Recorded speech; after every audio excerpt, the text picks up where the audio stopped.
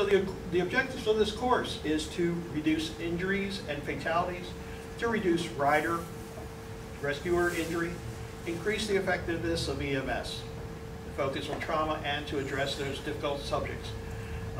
We do a rescue breathing technique called a jaw thrust rescue breathing instead of CPR, because we're worried about spinal injuries as well of someone who's had a motorcycle incident. And we'll also go into full face helmet removals by using 2 people to do that with, and then how we might move the injured. All right, so our agenda, we use an acronym, PACT. P for preventing further injury, A for assessing the situation, C for making contact to EMS, and then T for on how to provide treatment to the injured with life-sustaining care and using the ABCs of trauma. At the completion of this course, we'll give you one of these large, beautiful round patches in here, and also a completion certificate. Your certification would be good for 2 years. And then we had stopped for a short period offering the advanced program because of COVID restrictions and things like that. It sounds like we might be starting to get those back again. And we can also let you know when the advanced program actually fires back up again. So, like I said before, Hellbender Harley-Davidson provided this room. This program is also recognized by the American Nurses Association. They're not endorsing any commercial products that are maybe displayed during the presentation. We have some things that we use that are offered through accident scene management and Road Guardians and some of the associated programs. And I have some of those materials here. They're back on the back table, so if when we take a break and you want to look through those, we're able to sell those things to you at no, I mean, I don't make anything off of them. They're offered at the same price that we offer online as well. And in order to receive your completion, you know, we're going to ask you to complete that evaluation form, and then you know, give you your patch and certificate as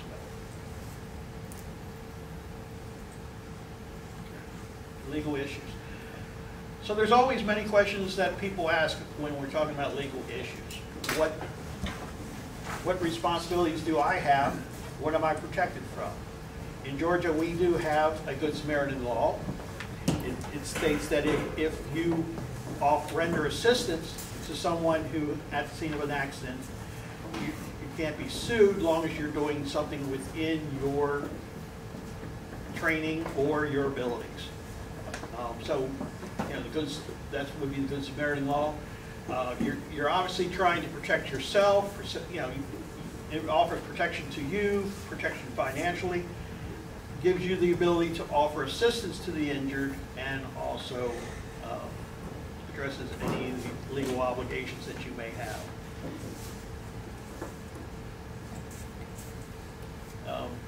And so here's a statement of it, in that most states do have some form of Good Samaritan law. It may be slightly different for those up in Tennessee than here in Georgia.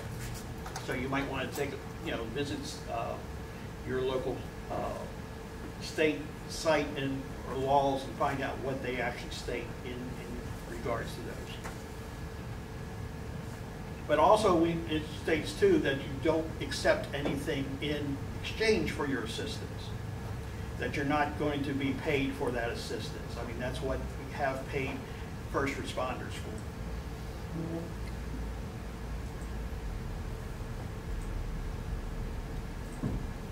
Right. Some of the things that we do offer, like I said, is trauma packs. So you've got a flyer in there in your folders about these trauma packs. They'll give you some details about the types of information that's in there. Because if you look at this, a trauma pack versus this, what kind of differences would you think there are between them? What good is this out there on the road? Band-Aid. Band-Aids, right. That's pretty much it, Band-Aids. You know, and we're talking about some injuries that are probably going to be much larger than that, right? So you'll be wanting to have some type bandages, 4x4s, compressions, and those types of things in your trauma kit, and that's what these are supplying you with, which are more adapted to when you respond to injuries out on the road. Right. Places you could get more information about these types of training classes, obviously CPR training.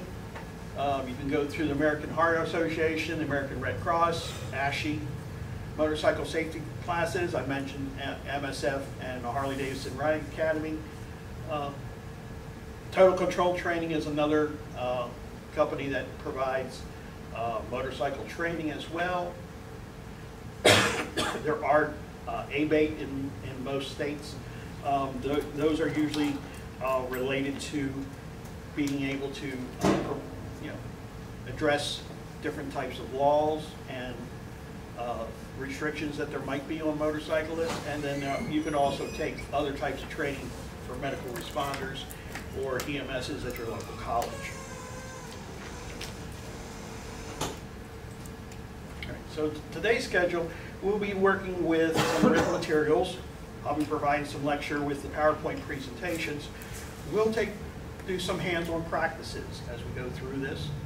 We'll also be taking some breaks, lunches, and our evaluations. Let me run this little video for you.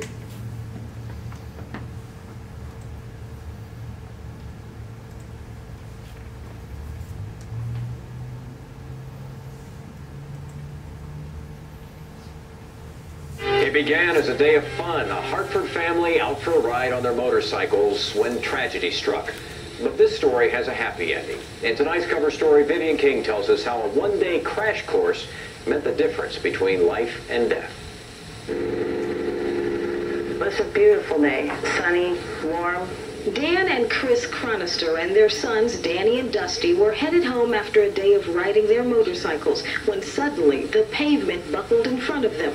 I hit it, flew 5 feet up in the air. She came by, her tires was about eye height when she went by me. I landed and I had full control of the bike, but Danny was dragging on the road. As Chris struggled to pull Danny off the ground, her front tire skidded on gravel. She and Danny were thrown from the motorcycle. He went flying and she just went like an arrow into the ground and they were done.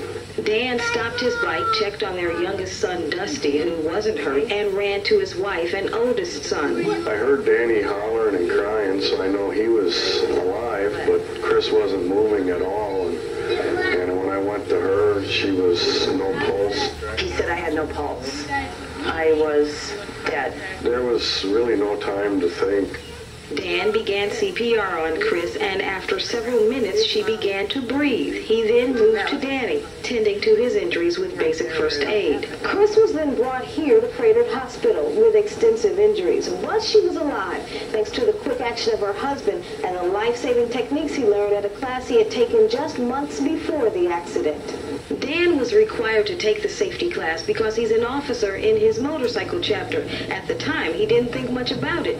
Basically, I thought it was a way to spend an afternoon with my buddies, you know, and I never dreamed I would learn as much as I did. But what he learned that day likely saved Chris's life. If he wouldn't have been there to take care of us, we wouldn't be here today. Chris says the accident won't stop her from the hobby she loves or appreciating her second chance at life. That's life. There isn't much you can do about it but live each day and to the fullest and be thankful for what you have. For the night team, Vivian King, today's TMJ4.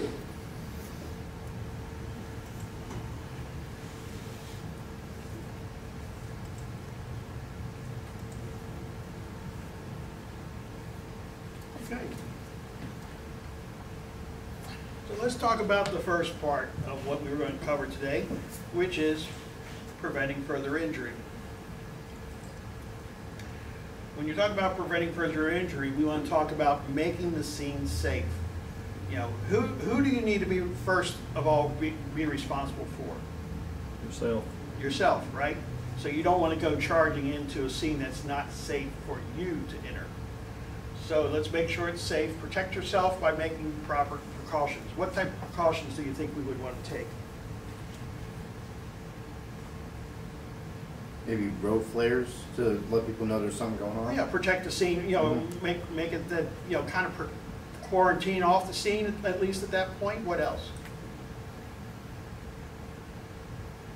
Contacting EMS. Contacting EMS. Making contact to EMS. Yeah, but let's talk about, you know, a lot more about what you are. I mean, there's been a lot of discussion over the past 12 months about us all doing what? Protecting ourselves, right? Protecting ourselves from touching various things, or also spreading germs and things like that, especially with the pronouncement of COVID as well.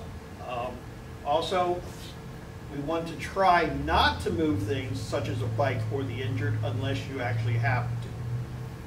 So we'll talk a little bit about those types of things as well. So also, should you, if you have hazard lights on your bike, turn them on? Yeah, I mean, you might use that to warn people of the impending situation going on. But bikes you would want to not include into the scene are those that are not involved. So we want to make sure that that they're not actually in the action scene. And let's talk a little bit more about how we would do that. So let's have one person in the group take charge. It's hard to kind of protect this thing when everybody has different ideas of how they need to handle situation. So someone who's been through a training class like this might be ideal person to take charge of the scene. You want to make sure that those uninvolved vehicles are moved completely off the road. Put the flashers on, that'll help others coming that direction. That there's something going on that they need to be aware of.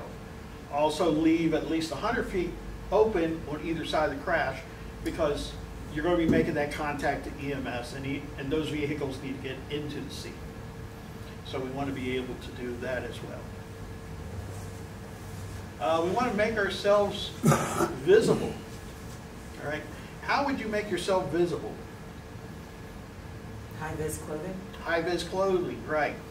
In fact, let me ask Frank, why don't you come on up here?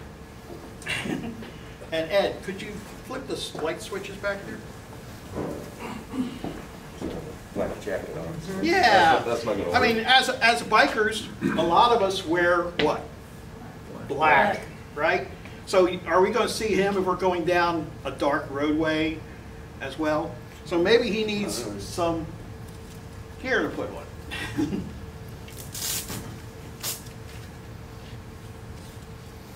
Might look like now he has a little bit of authority, right? And we might be able to see him, all right? He might even need some more reflective gear. Is this the giveaway? No. Good question.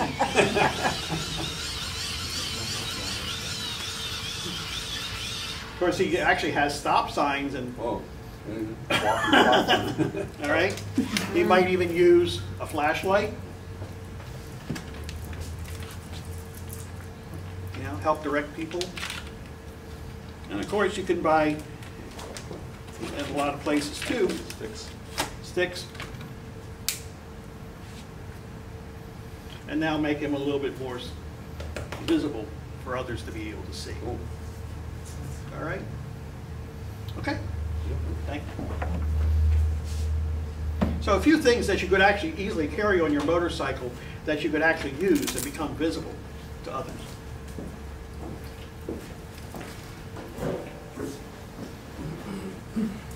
And then, like I said, if you're interested in those things, we have some vests and some various types of reflective striping, and then even the light sticks and things like that. So if you're ever interested in those types of things, feel free to peruse through those things over there as well. Oops. So send someone in each direction before or after the scene to actually control traffic. Make sure we're keeping that at least that 100 foot in each direction. Considering that, you know, there might be curves and there might be creases in the roadway and things like that. So if there's any of those types of things, don't have them just standing right over top around that curve or that crest of the hill, because they won't be seen well in advance. Send them on past those areas as well. And then finally, consider about posted speed limits. If it's a faster speed, move them farther down so they can warn somebody well in advance. Because obviously we all ride at the posted speed limit, right?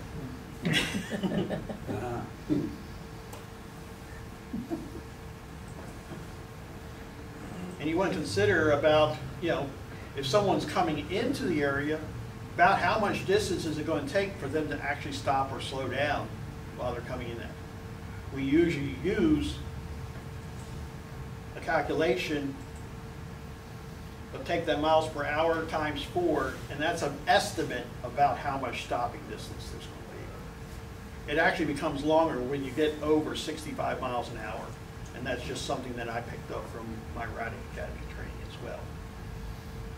But when you get up to 65 miles an hour or 75, then we're talking about the whole length of a football field as being your stopping distance. So we want to be aware of how much time that someone might need to stop. We also want to protect ourselves from blood and disease transmissions, right? There's been a lot of discussion about that now in the news and things like that. There's been other illnesses that have been out there, but we want to be careful about how those things are spread. So we want to protect ourselves. We look, an ER nurse covers themselves from head to toe, and that type of equipment isn't used more than just at one time. So that's going to be disposable equipment.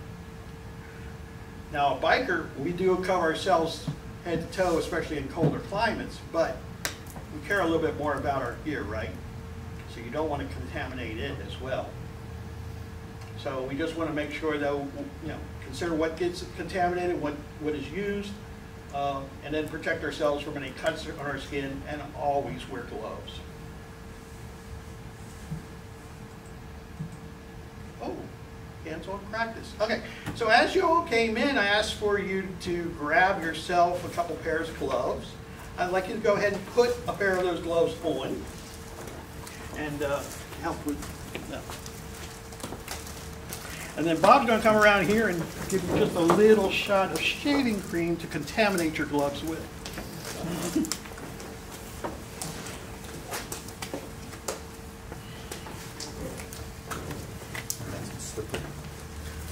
Bloody. This is like going one pension. I've already had to do that before.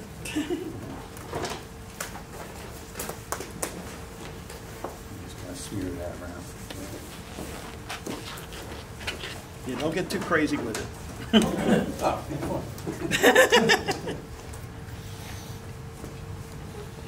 Don't even think about it. Excuse me.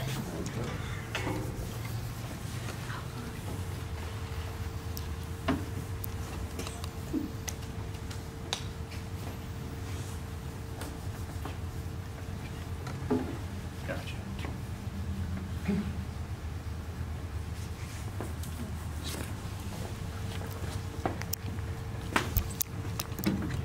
So this is really just, if you're taking off gloves, what you want to make sure though is, you're going to be in the scene wearing gloves, and perhaps you'll get them contaminated on the outside somehow.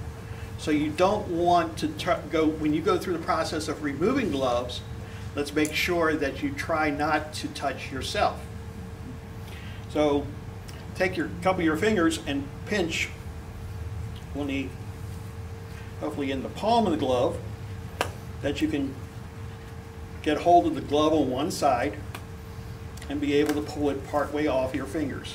Don't pull it all the way off though. No, actually, pull it all the way off.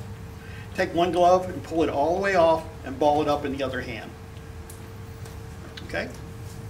Now you've got a clean hand that you'll be able to go underneath the other side and hopefully not get any of that contamination on you. Get the trash can. Gotcha. Gotcha. Paper towel. Slow to react, sorry.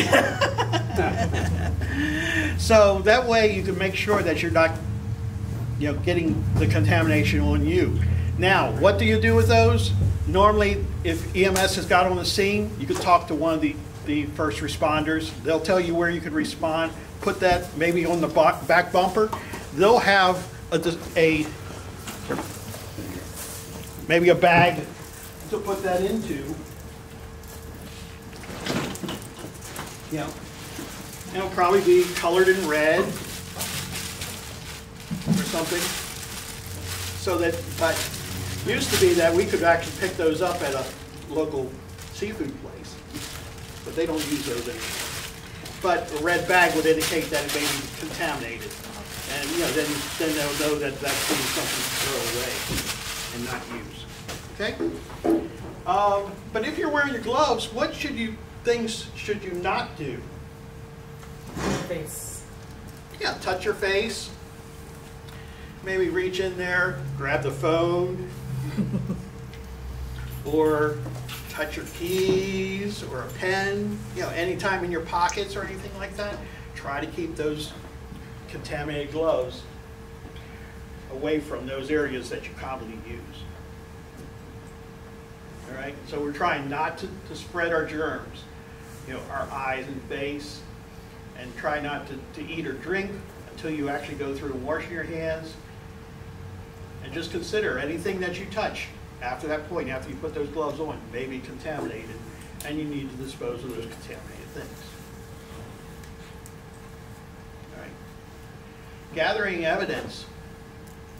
It's not our job to actually gather the evidence. It's more to protect the evidence a little bit. We want to not disturb the scene if we don't have to. All right. So try not to move any of the involved vehicles. You could help maybe by gathering names and witnesses inside your trauma kit. Keep a little notepad or a pen or something where you can write that information. That way you can provide it to EMS or do a quick summary of what you saw as well. If you take pictures, this might not be the thing to take the pictures with. Because if I don't have a memory card that I can hand to the police so they can do their investigation, they're going to take my entire phone. Right? So think about it, if you're taking pictures. Maybe have a disposable camera. They're usually pretty inexpensive. Make that part of your trauma kit as well for taking pictures. If you do have to move something, then maybe take a piece of chalk or a crayon and be able to mark on the road surface, like I had to move this motorcycle from this position to another position as I was trying to work on the person who was injured. Or where you may have had where the injured person was, where you had to move them to. When we do have to move somebody, we need to consider still protecting ourselves. So motorcycles weigh at least 400 pounds or more, at least, right?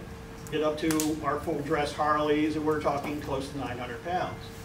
So, if it's one rescuer, maybe you could get by with just lifting the handlebars a little bit, ease that pressure of that motorcycle off of them, or take a couple people and work together on the motorcycle as well.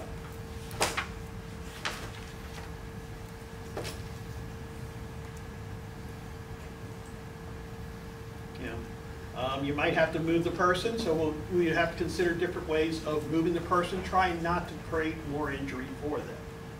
And we'll get into that a little bit more here when we talk about actually moving the person and dragging him in place. Remember that your motorcycle has heat, right? Different temperatures that we might have to deal with on a motorcycle. Obviously engine oil, brake rotors, exhaust headers, radiator coolant, and also brake fluid. The boiling point might get up into the 600 degree range.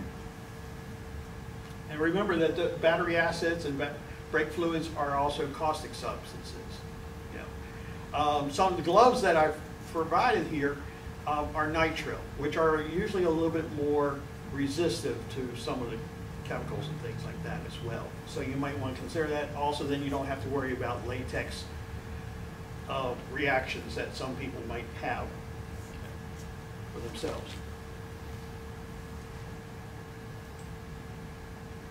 Also, your motorcycles might have broken mirrors, windshields. You know, locate that engine stop switch. If it's still running, it's going to be over on the right-hand handlebar, close to the throttle. You know, so try to use the engine stop switch. Otherwise, reach over to use the ignition switch. Don't be pulling spark plugs. We don't want to create a sparking situation which might result in a fire. Watch out for sharp objects. Fenders are usually sharp. So we want to be careful about grabbing hold of a fender, grabbing hold of different tailpipes, or other custom parts that are on a motorcycle.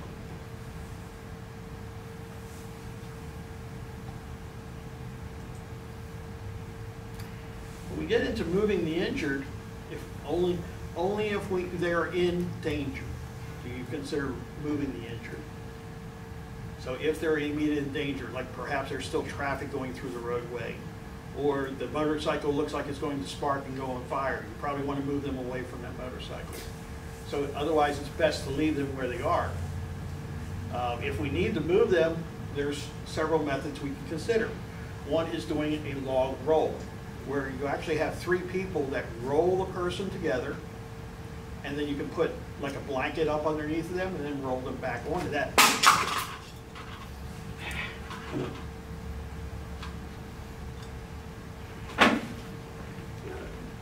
Batteries and everything.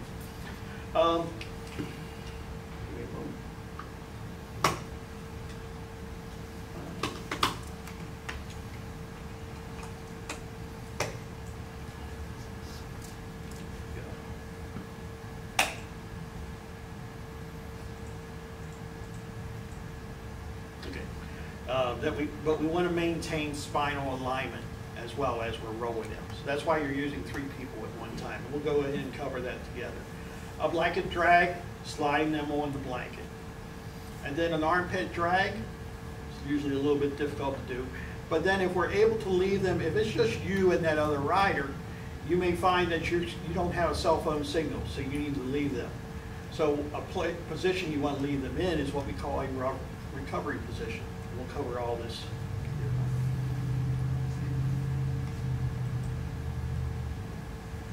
So this would be a situation where if the person was laying right next to them, next to the accident scene, you probably want to move them, right? This was an accident scene in Georgia. There wasn't a lot of phone signal around there, and there was, you know, people still even standing fairly close to it. Wouldn't you say so? Yeah. All right. So log rolling and blanket drag. We have 3 rescuers. One rescuer is actually taking control of the movement of the patient, and they're actually controlling the head. And this person is going to be issuing commands to your other 2 rescuers. All right? So you notice that he's got his hands located along the sides of the head, trying not to cover the ears, because as he's issuing commands, the person who's being rescued may still be able to hear those, and you might need to talk to them. Okay?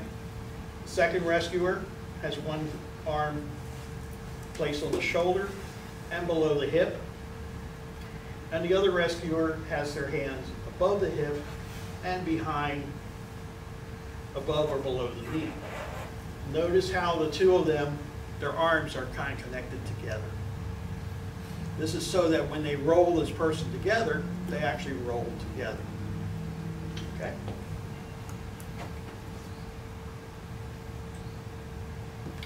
A blanket drag will actually be working to slide the person. We want to move the head first if they're able to.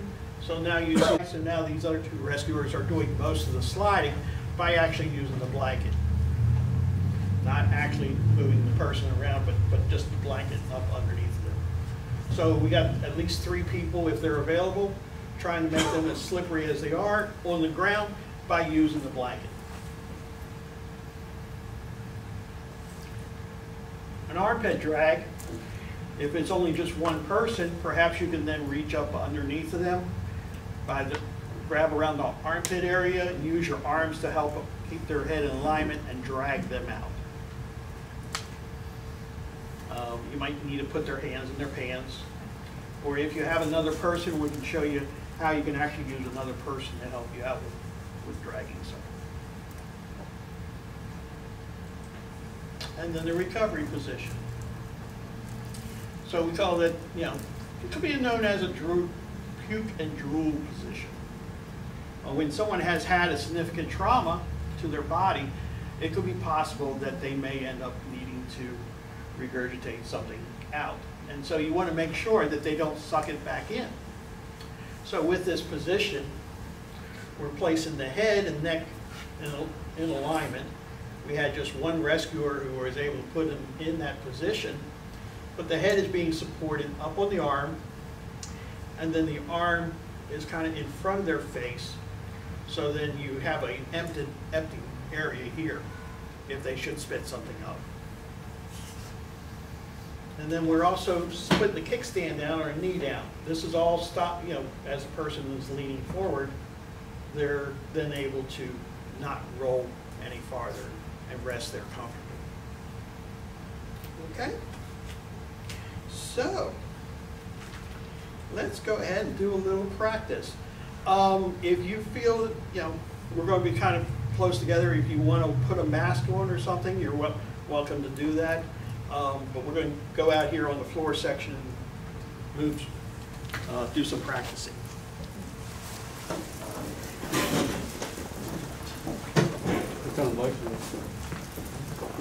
I need a victim.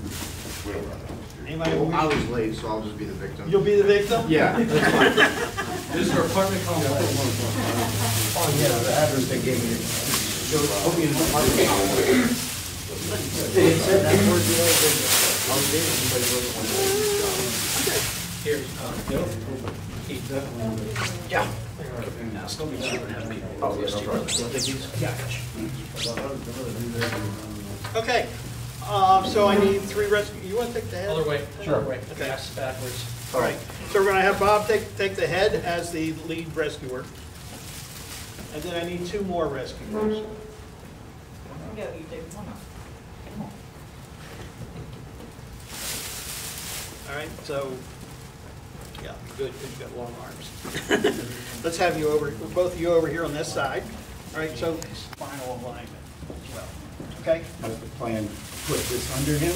Eventually, yeah. The plan will be, well, what we're going to do first is to do a log roll, and then we'll be putting the blanket up underneath him, which I'll assist with that as well as showing you guys how we would actually do that as well. Okay?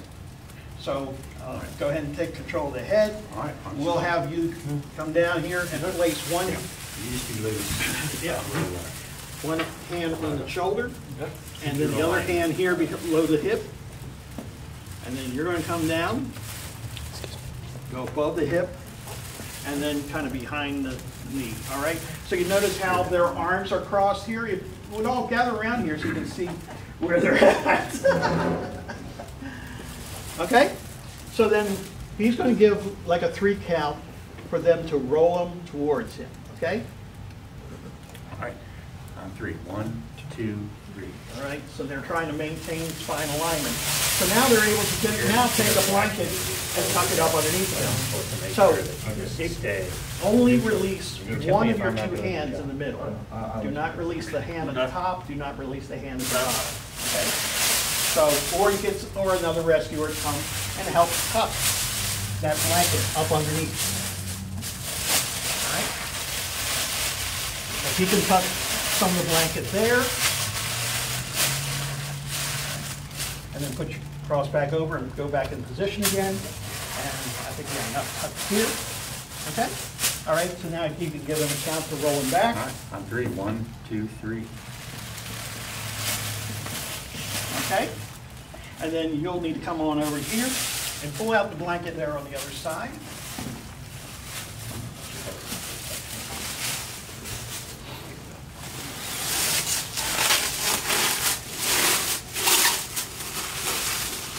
You want to move on up here. afford the shoulder. All right, so now they want to gather up the blanket around him. So you want Bob, go ahead and grab around, bring that up right along his head though. Keep his head up in alignment. Okay? You want to get down and right, fall in. So blanket up near the shoulder and maybe near the hip. So one hand near the shoulder, one hand near the hip. Okay? And then, as Bob is still taking the lead, he can then give him a count to slide him towards it. Okay, good deal. On 3. 1, 2, 3. Okay? So but as you're keeping your hands up around the head, just back up a couple steps and then slide. So it's going to be more of just a couple steps at a time and not a lot of big drag. Okay? All right? So there's a blanket drag. Anybody got questions about that? Is this good on gravel? This blanket here? I've actually had that out on asphalt, dragged it 6 times before the blanket failed.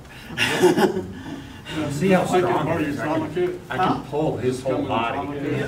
In some trauma kits, or you can add it to your trauma kit. 260. Yeah, so this thing, I'm impressed. Wow, that's impressive, holy cow. If you add it to your trauma kit, you wouldn't normally take the break. Yeah, right. Jacket on would be one way you could do that, is actually by grabbing hold of a leather jacket, get your arms in close, and be able to drag him a little bit. Not much.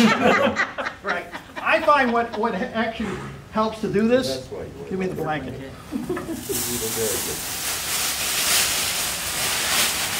I prefer this method if I had to do it by myself. Take the blanket.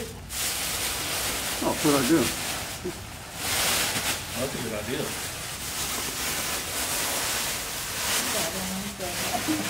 And now you have a little bit more to be able to drag with. So the jacket's sticking to the floor. It is. I mean, otherwise it's going to be taking the jacket off.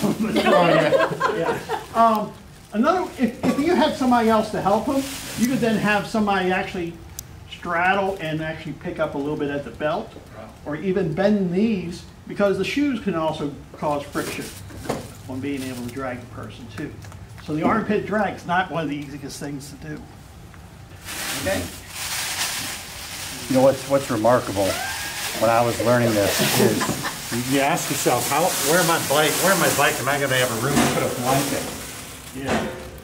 And but then that's the size. That's it. Oh. I mean that's and you see how they That pull blanket together. was I don't know. Yeah, go ahead, fold that back up. Yeah. Side. Can you tear that even if you try?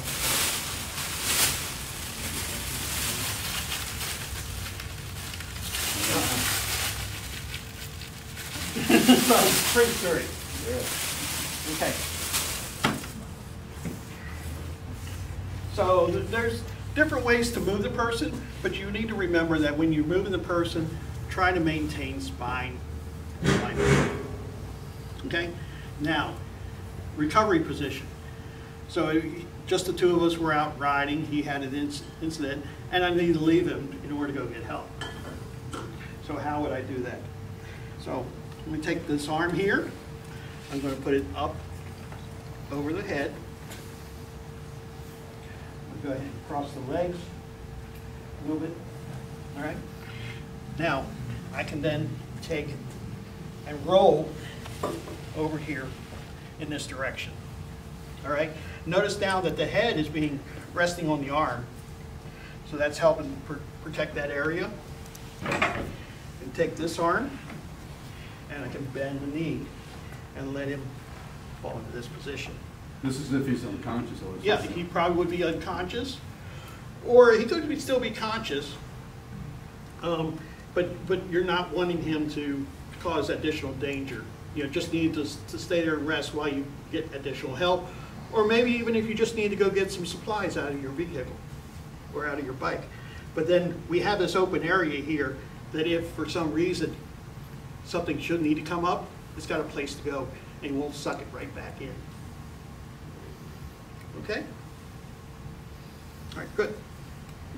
So I have a question. If it does, then what? Well, you're going, I mean, it's going to. When you're stuck, and what do you recommend doing? If a person does start puking, what do you do? You just make sure that they don't suck it back in. You kind of put them in that position to. Yeah, roll them over if you know. No, if he starts puking in his position right now, you're gonna have to. Probably would need to do that, yes. Yeah, on back, bad news. Right, because otherwise it comes up and you suck it right back down. So you really do want to get it, so let it come out. Yeah, I mean, you're not gonna stop it, it's happening. Right. So if he starts choking, then what? Well, then you're going to need to address choking. Would you have to clean his mouth out and hit him on the back? I mean, would you do anything to assist him? You probably wouldn't address it at the time of when it happens. I mean, as long as it's not causing him to gag. Right. Otherwise, you might have to do some type of Heimlich or something like that, or a tap on there. I mean, it's going to vary depending on what type. Yeah, it's hard to cover every situation. Yeah, that's true. It's impossible. But the more you cover it, the easier it will be. And that's why we go a little bit more into even our advanced course as well. We'll go a little bit more in depth into addressing different type of medical situations.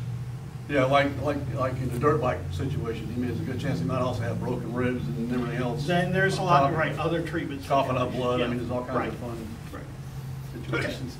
Okay.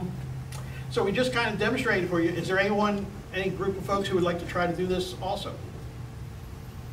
Anybody else? Got a question. So when they wake up and they start fighting you to stand up, which happened to us the last time we were out, we were the first ones on the scene. And really? So you've been in this situation? Oh yeah, the guy was in a ditch. He was out for like 3 minutes cold. We could hear him snoring. He was face down. You could hear him snoring. So we blood coming out of his helmet. Yeah, all right, but you could try to tell him. I mean, you would rather him to stay where he is and not move. I mean, because you see that there's potential for more injury if you get up and move around. We would rather let you hear him. Got EMS on the way, but otherwise, if they're going to go ahead and get up anyway.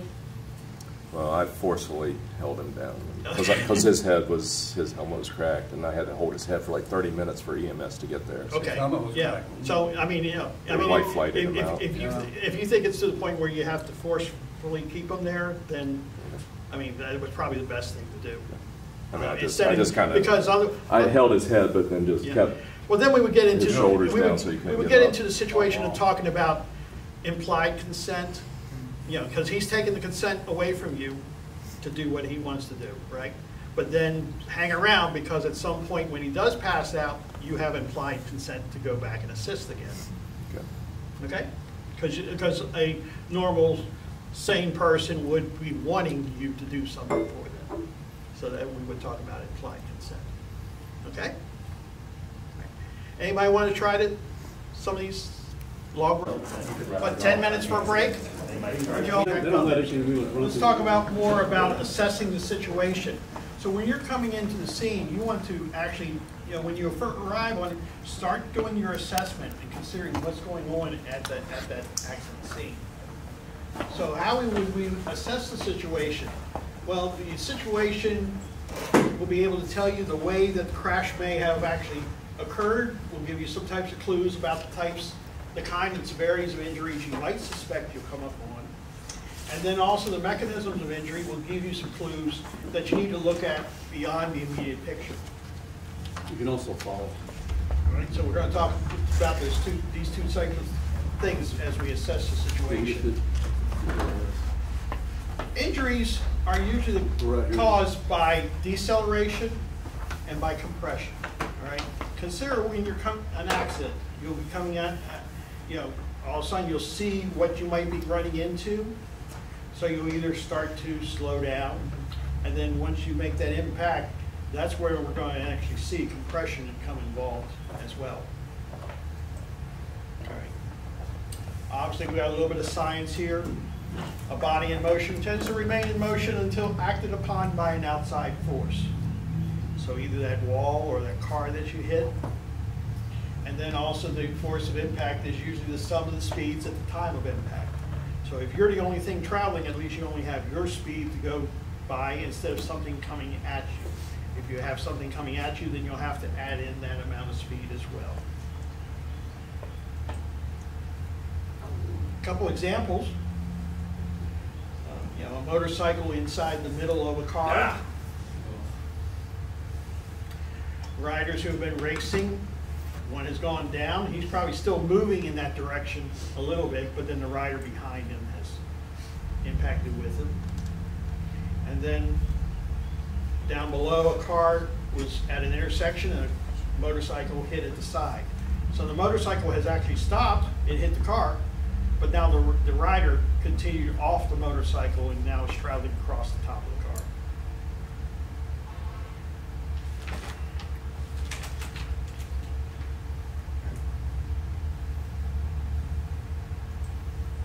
So 3 separate types of crashes. Now the vehicle comes in contact with something, the occupants are coming in contact with something, and then the internal organs may continue to move after you come in contact. So consider that. Your vehicle is stopped, but you're still going to travel in the direction that the vehicle was traveling, if you were traveling with it. Then finally you come in contact with something to stop you, but now inside of you still is traveling until it actually comes to contact with your rib cage or external skin.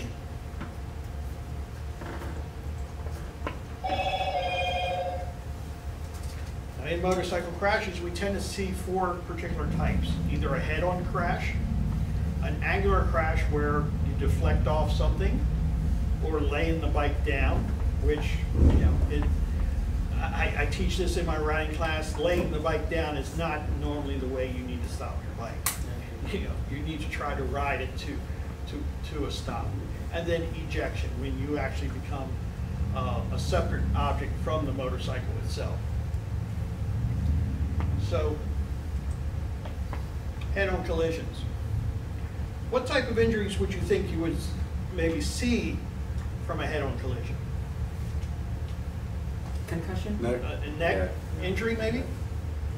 Neck, concussion, spine, ribs. perhaps? Yeah. Okay. Back. Your back. Maybe your back?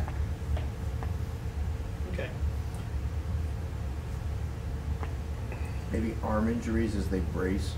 As they brace as well, or actually they, you know, in this case, this guy's landing on top of a hood, right? So he might actually injure his arms as he actually hits on the car as well. So one of the things you might not consider is, as you're actually leaving the motorcycle, how about your legs? Will they always clear the handlebars right away? They could get caught up in those handlebars. So we may end up seeing cases where femur fractures or bone breakages as well as they are actually leaving their motorcycle.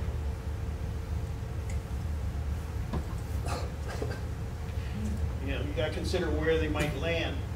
Can they be left there where they landed? What do you think about in this situation? This guy landed on a hot mud car hood.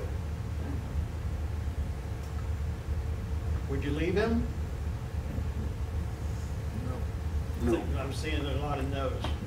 But what if you were just able to put a blanket up underneath, perhaps that Mylar blanket underneath of there? Would that maybe be enough to protect them from that? Car smoke. Depends on. Yeah, right. So this is one of those situations. You've got to consider all the other options that are going on. Is the car smoking? Is there fire underneath that hood? Obviously, if there is fire underneath the hood, yes, you're going to need to get them off of there right away, right? So we need to consider what's going on. If maybe they just created a dent in the hood and you don't see any smoke, you think it might be okay to leave them there then? It could be. Yeah, you just got to consider all those types of things on whether you want to leave that person there. Then you would go to using perhaps one of those techniques that we discussed earlier in the previous section of how to move them, right? Could you see how maybe a log roll might be helpful to help roll them to the edge of the hood and then be able to get them off the hood working together? Would that be a technique you might use? Yeah, it could be. All right. All right, so now we talked about the legs, then up above, obviously the heart and lungs is protected by what? The rib cage, right? So the first thing that's going to hit is going to be the rib cage, and then the heart and lungs is going to come up into the rib cage. just like this. When someone's coming up, sees that they're going to have a crash, what's their tendency to respond with? Hold their breath. Maybe hold their breath, maybe say something like, oh shit. Yeah, so then they're expelling, you know, if they're speaking though, instead of just holding their breath, they're also then reducing some of the capacity of their lungs at the same time. So, you know, but as they hit, the rib cage is going to hit, your heart and lungs is going to hit on the rib cage, and then your back spine will probably provide additional compression on there. So this is where we could end up seeing maybe a puncture in the lung or something like that. Might be something we might have to consider. By the broken ribs, that can cause the punctures to the lung. Collapse of the lung. Mm-hmm. Yeah. And then the heart gets squeezed by that spinal column pressing up against your heart.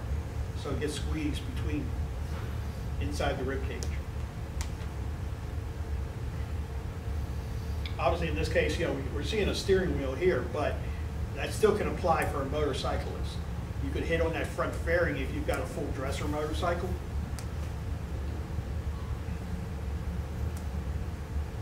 And then the heart, obviously, is used to transport blood in and out of the heart. So you could possibly, you know, tear an aorta or an aortic tear.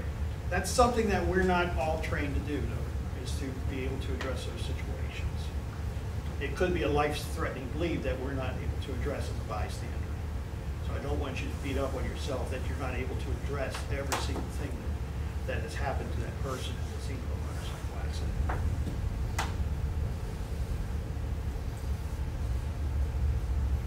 Also, our belly area is not protected. Some of us have a well-endowed belly. Yeah. But then there's lots of things inside there that are also moving around too. And those could get jarred out of place as well.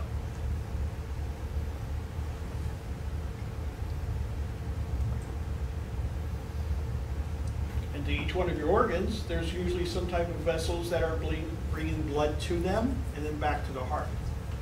So you know, everything is nice and neatly inside your body, and then it's all getting jarred. That's why we've considered that there is some type of trauma going to occur with an accident. You know, everything is being jarred out of place. It may cause tears to your blood vessels. An angular injury. Where would you see probably most of the injuries here? Shoulder. Shoulders. Your ribs, hips. Ribs, legs. hips, yep. Okay. Now, somebody with a broken hip, do you leave them in that position? Or you try to straighten them, or what's the call on that? It's still going to be coming back to, you know, what is the situation? You know, you're trying to address it. I mean, first you got to consider, are they in immediate danger, right? So even if they have a hip injury or something, you know, so if they're in the middle of the street like this, you're going to want to move them, right? Huh? If they're in the middle of the street like this, you want to get them out. Yeah, you may need to get them out of the middle of the road, right? Because that's a risky situation to be in, unless you're able to protect that scene well enough that nobody's going to come inside that scene. Yeah, I have this South Cobb Drive is obviously a bad traffic area. Yeah, I know a friend of mine. This is an example. He was riding home from work. He worked at Delta. He hit a deer in South Fulton. So he was laying there, he's by himself. And while he's there, I guess he was around a corner because a car came and hit him while he was laying there. After he hit the deer, he was down. The bike was down, laying out there. And I guess somebody couldn't see him at night because then a Honda Civic came and ran him over. Nobody was around. Yeah, nobody was there to start protecting the scene, right? Yeah. So that, you know, there's a chance of something happening like that. I mean, obviously, if you're by yourself, there's no one else to look out for you. Right. Okay. That would be the situation there. So it's amazingly he did survive on that. Okay. So like we said, you know, we're talking about side impact. You could have ribs broken. You could have hip, legs, femur. You know, lots of different things that could be broken down on that side. Obviously, when it's an angular hit like that.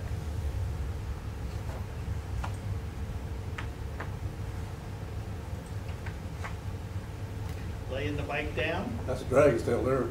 Yeah. So, you know, we're going to look at those types of situations as well. Laying the bike down, we're probably looking at very similar type injuries than an angular type of injury. Now, the girl in the back's not wearing any protection, so she's going to have a heck of a road rash and skin and all kinds of fun stuff. Yeah, a little bit of that. Wow. Right. It is probably helpful for you to wear protective gear, right? or know how to wear your gear properly. And then also consider what you're wearing. Oh, just for my dirt bike riders.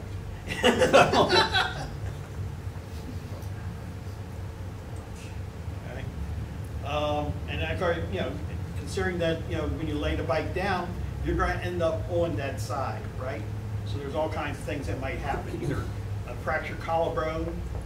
About how much pounds of pressure would it take to break a collarbone? 8? 8. A little bit more than that. 25 pounds of pressure. Really? Yeah, doesn't take a lot, right? Just you know, 150-pound human landing on the ground would probably end up doing that, right? When we go back and talk about the protective gear, what type of gear would be the most, provide you the most protection? For your collarbone? Or for anything. I mean, you know, if you're, you know, if we go back to laying the bike down and talk about, you know, what she's wearing, obviously she's not wearing a lot there. Oh, you know, if you ended up coming off the bike and during laying the bike down, how far could you slide, say, in a pair of jeans before they would actually tear? About 10 feet maybe? Maybe about 10 feet, 8 to 12 feet, you would say, yeah. But then you could get Kevlar, right? It's the next level up. Would that provide you maybe twice as much? Which is better, leather or Kevlar? Leather would give you up to about probably 80 feet. Oh. Yeah. Not that we all want to ride with leather, right? She obviously didn't think that leather was appropriate. Well, for because this it's too ride. hot. Too hot in the summertime. Also about help, she has no elbow pads. Yeah. She has no gloves. So yes, But, you know, let's consider also, you know, if someone has gone down and you're coming into the scene, take a look at what they're wearing. You know, then you might have to check on certain things to see if maybe that type of material has tore all the way through when they actually went down. You know, you might not have to worry about it as much then at that point, or that might, when you finally get into treatment, you may actually need to search underneath that type of material to see if there's anything that did get injured.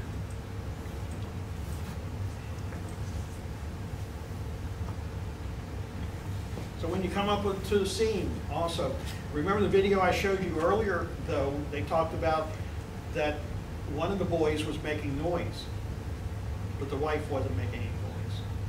So who was actually in better condition at that point? The boy who was making noise, right? But if they're not making any noise, they probably are in worse shape and need to be addressed more sooner. Now in that situation, would you move him out of the road? I don't know what's on down the road at that point, but if I could protect that scene where he is right there, I'd probably leave him right there. Well, normally if he's conscious, he's going to move out of the road. I guess the only time you would actually move him if he's unconscious? No. No, I mean, it wouldn't depend on the consciousness. It would be whether he's going to be in immediate danger for where he is. If he's away from the motorcycle at this point, and if I'm able to send somebody down the road and block the scene, then I should be able to keep that safe.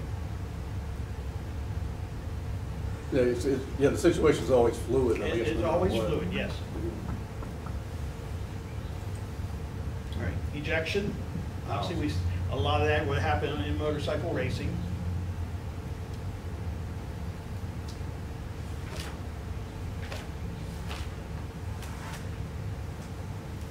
So in injection, what would be your leading part? What part of you would probably be leading if you're ejected from your motorcycle? Your hands, Probably your head, wrist. right? So we need to consider about possible head injuries, probably more likely in this type of situation. So the leading cause of death usually is because of some type of head injury. And you know, it's not just your skull. I mean, you've got a helmet on, perhaps the helmet is hit, the skull is moving around inside the helmet, but then there's still the brain and parts that are connected to the brain that are moving around. Can I ask you a question about helmets while we're on the subject? Okay. What is the maximum force by law that they're designed for? There must be a minimum standard of how much impact a helmet can take. I don't know what the forces are. It's just that there's a DOT spec. That's what I was asking about. There must be a minimum spec. Yeah, I don't know what that number is. I just know that that's something I don't talk about. That's why I was wondering if we could discuss that. DOT certification has certain minimums that it needs to reach. I don't know what those specs are. I was just curious as to what that standard actually is. I don't. It may vary by manufacturer or DOT's. Or how much a helmet can take. Also, while we're on the subject, also is just the size of the helmet. How does that affect you in a crash? If your helmet's too large, would that affect you versus a helmet that's properly sized? Would you be sustained brain injury on a looser helmet? I wouldn't know. I can answer that. The shell of the helmet doesn't change, it's the internal that's different. A medium-sized helmet and a large helmet are circumferentially the same size. It's the cushioning that's within inside the helmet that makes the difference. Right. You want to make sure that the helmet does not move when you go side to side, because if I hit, my helmet turns, it could break my neck. Right? So I want to make sure that my cheeks are squeezed and that it's set in. But physically, the helmet is the same size. And in terms of the helmet being DOT regulated, it's funny as you're saying that, I just got a new helmet that is class 2 Snell rated, which is a better regulation for race bikes and so forth than the DOT. That's what I wanted to bring up. Yeah, they're completely two different things. But those helmets that are safer are not street legal, but they don't hold to the standards of the DOT. Are they tighter than a normal street? They're tighter. They have a better protection against concussions and head injuries because you're more likely going to crash on the track than on the road. I mean, I know that obviously when a manufacturer makes a certain model helmet, there's usually a couple different sizes that the outside shell is, but then they vary that by how much padding they put inside the helmet. Yeah, that's what I wanted to bring up. But I don't know what there's too many variables. But the numbers that in order to meet those certifications, we don't address those or have those numbers here. Yeah, I was just curious about that. No. Also, the guys in the store always says, well, if your helmet's more than 8 years old, you need to replace it. Is that a true statement, or is that just something they're throwing out there to sell you a new helmet? I would recommend replacement. I mean, I teach the same thing in my riding academy classes. If it gets to a certain age, yes, you should, because considering, there's everyone uses their helmets differently or different frequency. Well, you also I'm a rider who wears it every week. Are you wearing modular, or do you wear what? I'm wearing modular helmets, partially as an example to my new students. All right, versus say the half helmets, like a lot of you Harley guys like to wear the half helmets because they're more comfortable. But how much actual protection are you getting from those versus say full face? You're not. I mean, the difference is night and day between a full face and a half. But I mean, that's a personal choice you take and the liability you take. I wear a half helmet, and I enjoy mine. But we do have riders that has full face helmets, and they enjoyed theirs. Yeah. Now, for instance, I wear full face because I've had too much in my face, because at one time when I first started riding back in the 70s, helmets were not required. So I started riding long ways with no helmet. But believe me, I have swallowed bugs and grasshoppers and all kinds of fun stuff. But I can tell you from experience that you can take a skull cap, which you can buy at the local flea market or Walmart or somewhere or another that's not DOT legal, take an 8-pound sledgehammer and it will crack in half with the first hit. Exactly. That's what you can take a DOT helmet and it will take at least 5 to 6 hits the same power. Really? So really, it's the cushioning inside also because of the outer shell. Yeah, it's cushioning design, it's specs. I mean, every helmet is going to be different. But you know, but it's also rider choice, and we don't push you to go one way or the other in this class on helmet designs and what you should use. I know what my personal preferences are. It's different from his personal preferences, different from everyone else's personal preferences. Just, you know, perhaps a regulated helmet would be one that we would like to see everybody riding in. So I guess my overall point is, say you get ejected from a bike, you know, is it better to try to roll over, hit on your back versus taking like a sudden impact with your head? We're addressing the person has had the accident. That's what we're trying to address, right. Not how you should eject yourself from a motorcycle. True. I wish we all had a choice. Yeah. Not everybody would have it. How you eject. Right. I mean, you can eject gracefully. Something showed up in front of you. I don't think you're going to have much choice at how you're going to get ejected. You can do it gracefully. You can just go like. Right. Okay. But so we're addressing what to do at the accident, not as how you should have your accident. Yeah, because he said he's seen an accident where a guy hit his head and the helmet cracked. Right. Yeah. So it did take the effect. Okay. All right. So head injury. I mean, the leading cause. Let's get back to the subject here. The leading cause is usually brain injury. You know, and also not only brain injury, but the gray matter inside your head is attached to the rest of your organs and your circulation system, and there could be different things that happen inside that, you know, obviously as a bystander we're not going to be able to address those things. I mean, we're not here as head surgeons to address those situations, but obviously, you know, if you see that there's been an impact on the outside of the helmet, a scratch or a crack or something like that, then you can assume that there probably is some type of head injury, and you need to be very careful with that person. Try to maintain that immobilization and not move them if you don't have to, you know, to help reduce those things. And then when EMS arrives on the scene, point these things out to them. You've been there assessing the situation, assessing that something has happened, and you notice that I was riding with John, you know, as we went out on this ride, he had a very nice clean helmet, and now I see he's got scratches across his visor and a crack in there that, you know, I'm afraid he may have taken some type of hit on his head. That would be your part as a bystander to EMS, to help them identify what things may have happened, because they don't know, they weren't riding with him beforehand and saw that he had a nice clean helmet before that accident. All right. Now the motorcycle can itself be a mechanism of injury, and we want to consider that the different styles of motorcycles that we ride, how they're customized, might attribute to those injuries. Okay? So let's take a look at the various types of motorcycles. You'll have your basic standard motorcycle with just a set of handlebars, but then the next picture here, that person customized it by adding an add-on windshield, right?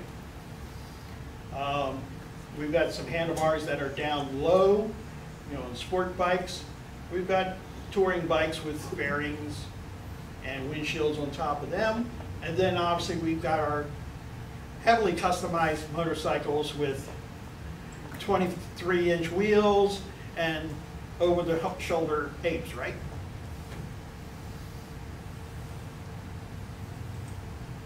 I saw a guy like that the other day. I wanted to see this guy in my skilled rider class, actually, seeing him do the U-turn in the box. Is that a real picture, or is that just something made up? It's a real picture. Like, the guy that actually tried it? Wow. You rides it obviously that way? Good. Yeah. But now let's consider, I mean, look at this motorcycle. Where do you, if all of a sudden this motorcycle was in an accident, what type of things might we have to watch for that may have caused injury to this person? His face is going to go in the tank. In the tank, or else somewhere between the two handlebars, right? And then, yeah, you see those long tailpipes off the back end? They're probably not going to stand up there if it was a sudden impact. They're actually probably going to lean forward into his back. Yeah, I think his collarbone would let go pretty quick. Yeah. Okay. Let's take a look at the next one. Fairly typical sport bike. But look at the position of where the rider rides and where the passenger rides. Passenger is sitting up there a lot higher than the rider is, right? Mm-hmm. So when if that motorcycle took a front hit, perhaps that rider who's sitting up high on the back may be the first one ejected off the motorcycle.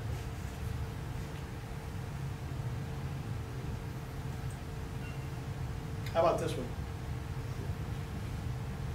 Be a facial injury on the handlebar. Might have to turn the light off for this one, Ed. Yeah, I see that. Something spiky somewhere. Oh yeah, that's not a paint job. That's not a paint job. Ooh. All right, so you come to a sudden stop. Oh, yeah. You slide off the seat. Ooh. Ooh. Oh. That is peeled back metal, guys and gals. Okay? What was that guy thinking? Again, passenger is sitting up high behind the rider.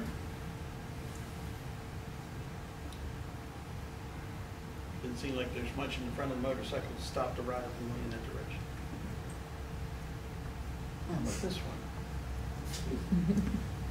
one? I'll get that fun. Here, I'll give you another picture of it. Yeah. There you go. This is my German Shepherd King.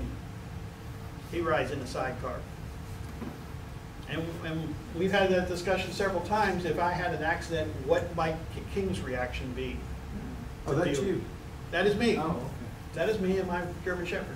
Does King have any restraint whatsoever? He just has one leash hanging off the handle here on the sidecar tied to his soft collar. Oh my God, that was I got a soft collar on him and I got a choker on him, but I only fastened the soft collar. If he ever got ejected, it'd be all over for him. Yeah, but actually he rode since he was 5 months old, and before then he was riding down in the nose of the sidecar. That's cool. I'm sure he likes that. Yeah. But we don't, I mean, he enjoys riding with us, but we don't know, I mean, if something happened serious to us, what was his reaction be? That would give somebody else something more to deal with. Okay, thank you, Ed. Yes.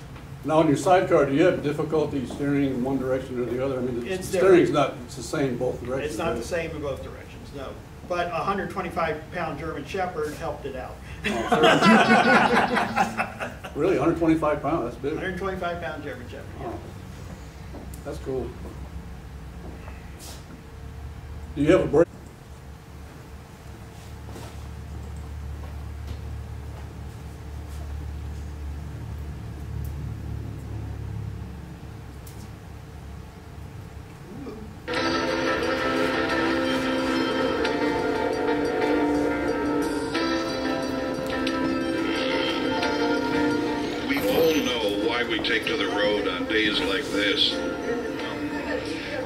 Because it puts me in touch with nature and my surroundings. Otherwise, in a car, you're just steering. When I'm riding a motorcycle, you're really doing something. I ride because it stimulates my senses, especially today. Get to get out and ride with my friends and have some fun.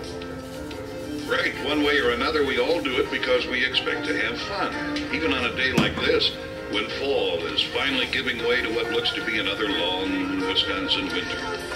What we don't expect to have on this day is a tragedy, like the one Bob Bowen will never forget. I was traveling west out of Tomahawk on Blacktop Road when a deer came jolting out of the woods at full speed and ran into the side of my motorcycle.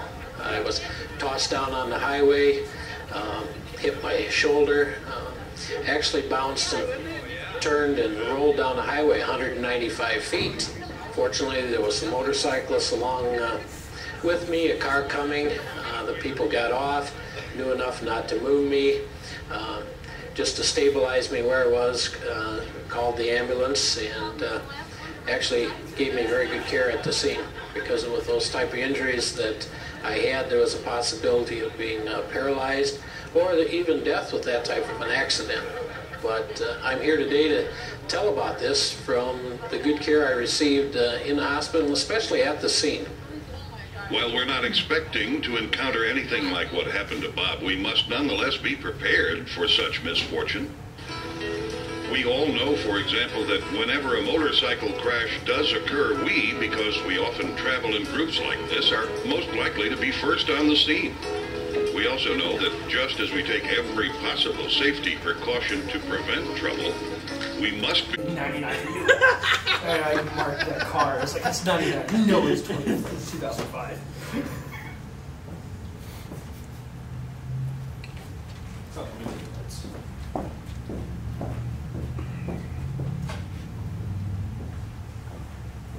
Okay. So, any questions about the video? I mean, it's kind of how a situation would actually come to fruition. I mean, we have a motorcyclist who had an accident, and then we would be making contact to EMS. So the next section we're going to talk about is how to make contact to EMS in this segment here. Just out of curiosity, they can now triangulate cell phones, right? Yeah. Okay. Yeah, and that's been a lot of changes that have been made as we go down with enhanced 911, yeah, they're able to actually get a lot closer on your location. So when do we want to call 911? Actually, during our initial assessment, if a cell phone is available.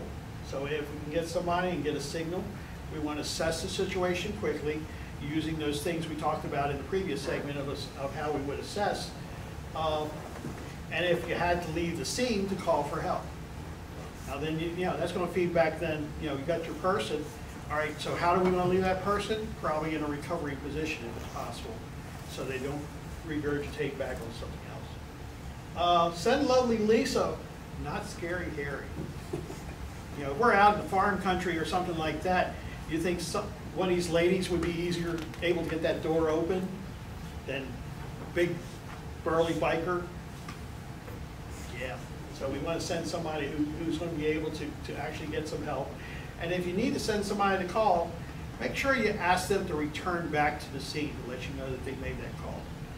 All right? Because otherwise you might be sitting there and waiting. I think EMS is on the way. I think EMS is on the way. But you don't know that unless they make that call and actually tell you that they have.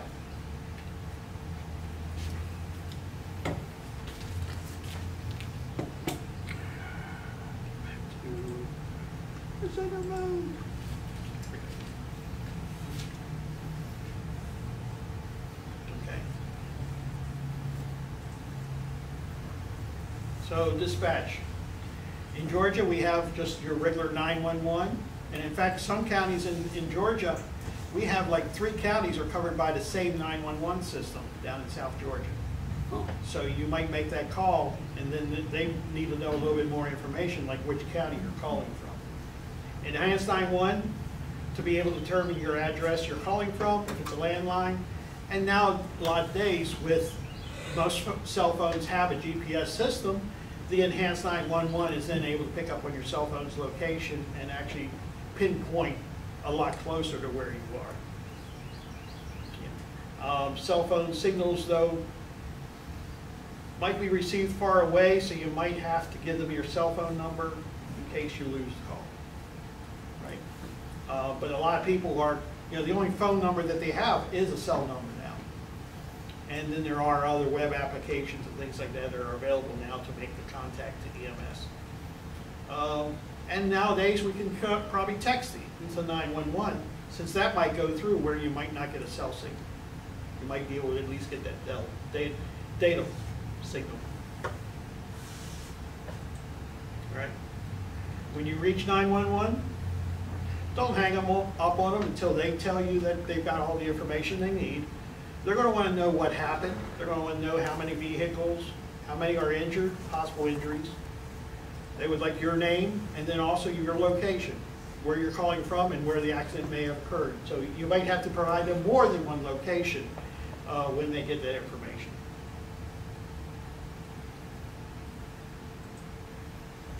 Yeah, and you could give them locations maybe by providing them some details about the street names or even the signs that you've passed. exit numbers, identifiable landmarks, and perhaps even you're out of the country, they might know where that crossroad is, that you might just call it by some country crossroad or something like that. Give them an idea of where you were coming from and headed to, and give them that general direction so they can try to find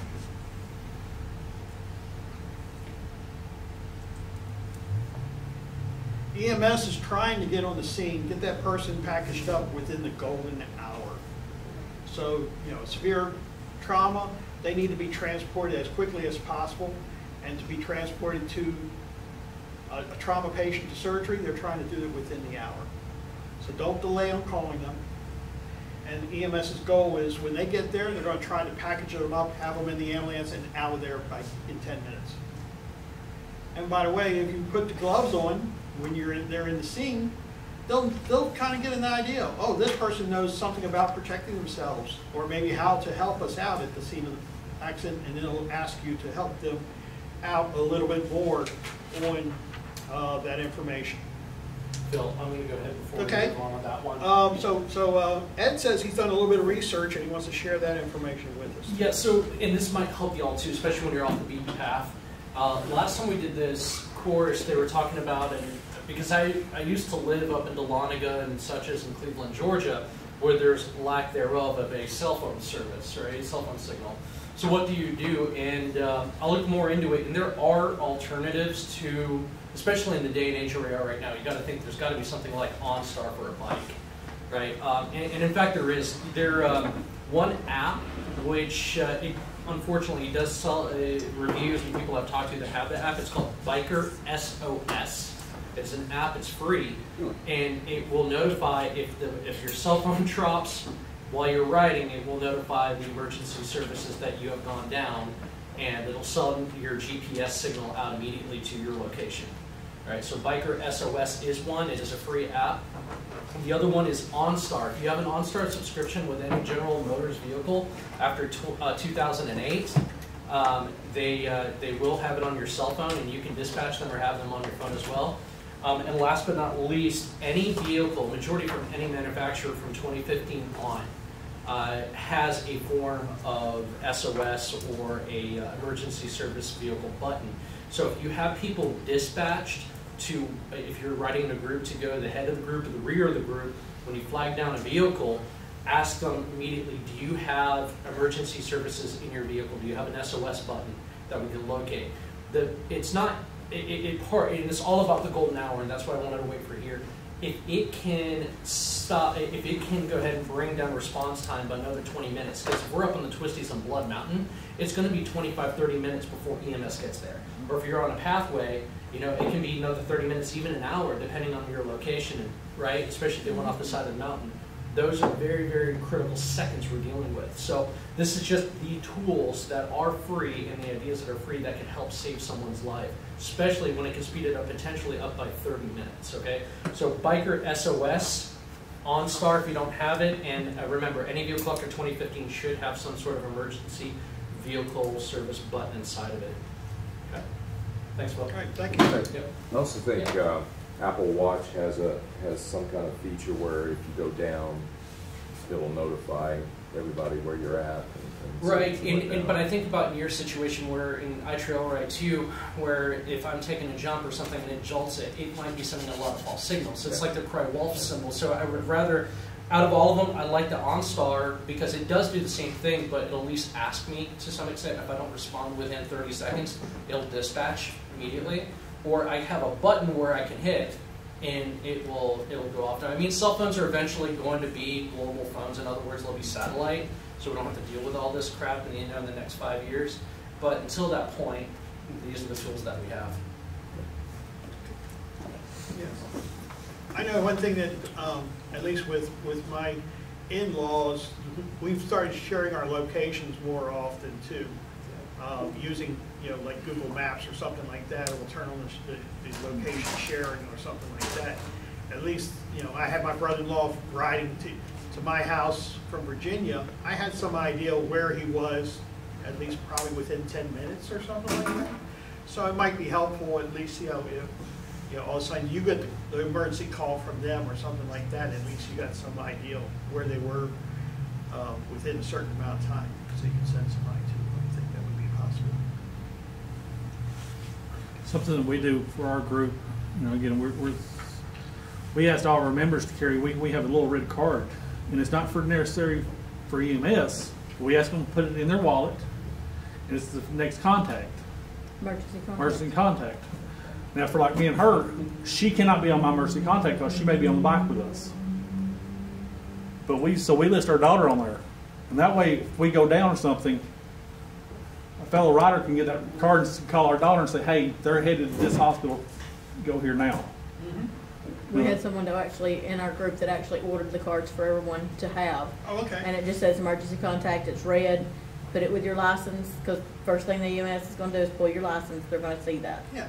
And there are other ways that you can get that information provided to EMS as well. If you've got a road ID or something like that, at least then they have a site that they go to and they can put in your ID number and then actually pull up your medical history.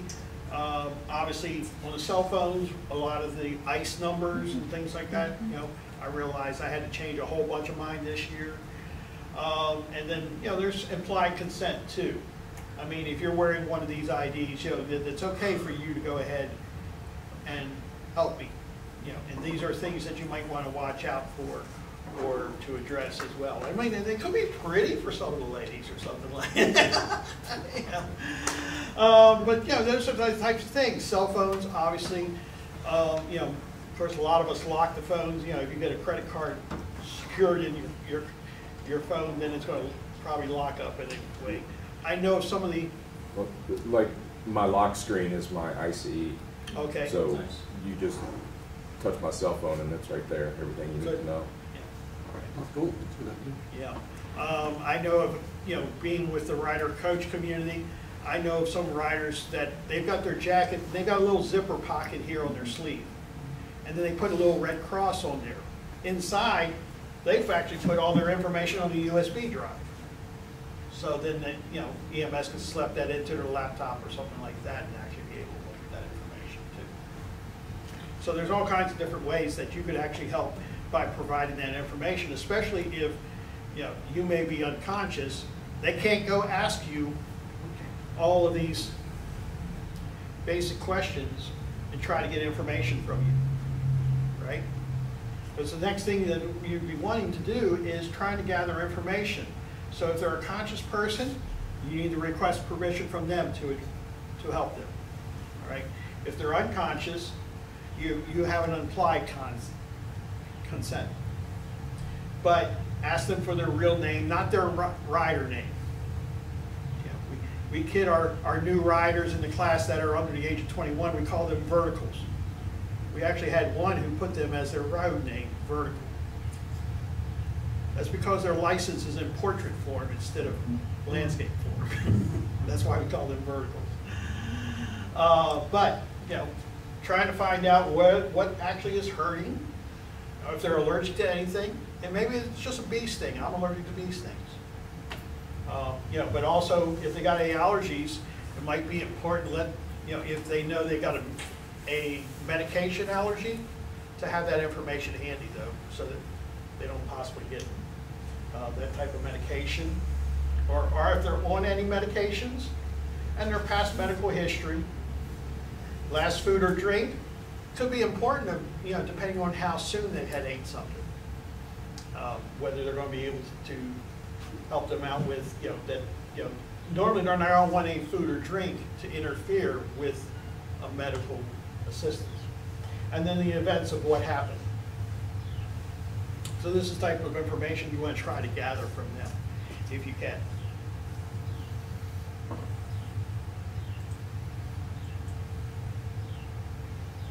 right. Life-threatening injuries. So I got another little video to show you.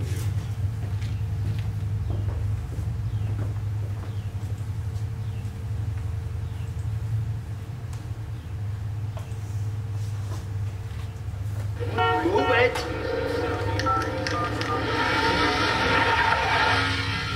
Get out. out of my way. I'm in a hurry. Oh. Hi, Mr. Davis. You'll be seeing Dr. White today. Funny. I get the feeling I've seen you somewhere before. You'd be surprised who rides a motorcycle. Show the people on two wheels the same courtesy and respect you deserve. A message from the AMA.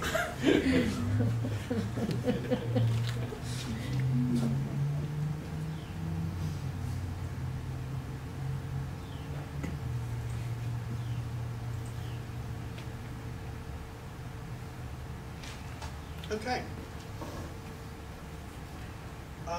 Treating for life-threatening injuries. So we use, one acronym is the ABCs. So we want to think about the airway, breathing, circulation, spinal injury, and also shock. And when we talk about the ABCs. So let me just bring that up here. Actually, there we go. Priorities of our treatment. Airway. If they're not breathing, then how are they going to be able to continue to be with us? And their breathing, if it's impeded in some way, we may need to address that. Circulation, the bleeding, to treat for shock, and then also our spinal motion restriction. All right, so like I said, we want to also make sure that they're not going to be able to sustain any additional spinal injury. So when we're looking at someone, we want to try to do a rapid assessment. Like we said, we want to try to help out EMS, help them get to being able to be taken care of if they had to go to surgery within an hour. But also, we want to look at the box of life. That would be anything that happened within the head, the neck, the chest, and the abdomen and area. So one way of doing that is a head-to-toe assessment. And we did get a lot more into that when we do our advanced class as well. But you want to look over everything. The person's laying there, try to assess parts of their body, see if you see any abnormal bleeding that shouldn't be there, if there's any bones sticking out. In order to be able to check their back, if you have additional assistance, you could then actually roll them on their side and roll them back using the log roll technique that we talked about earlier, or even by yourself, if you roll them into a recovery position, you could then assess that back as well.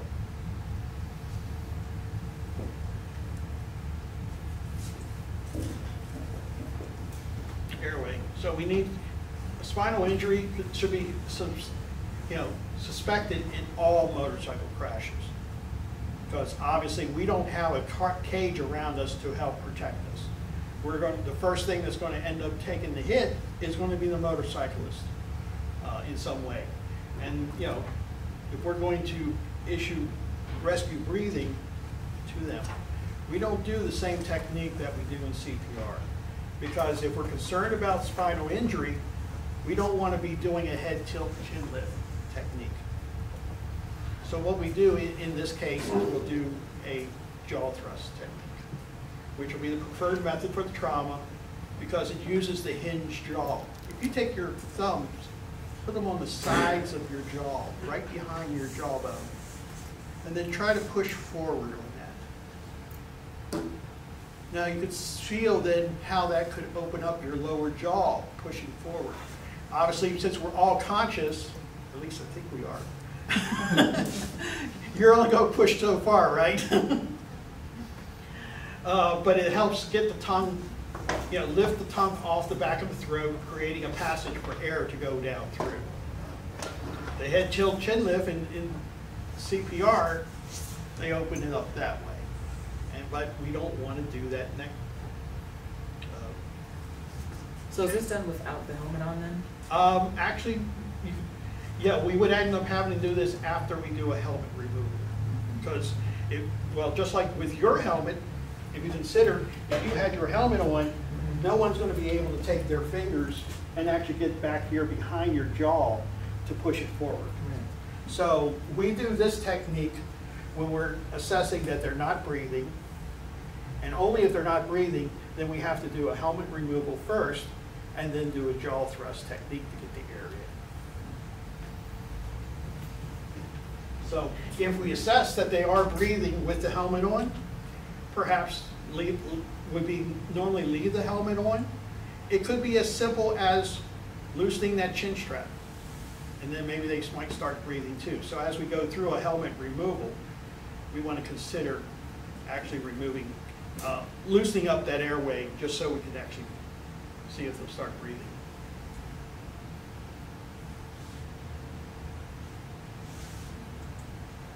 All right, so in the airway, same thing that you would do in CPR. You want to look, see if the chest is rising or falling. And listen for breathing. Feel for the air coming through the nose or mouth as the chest rises or falls. All right? And then if the breathing is, if no breathing is detected, then we're going to need to lift the jaw. And if they're still not breathing on their own, then we need to give them rescue breath.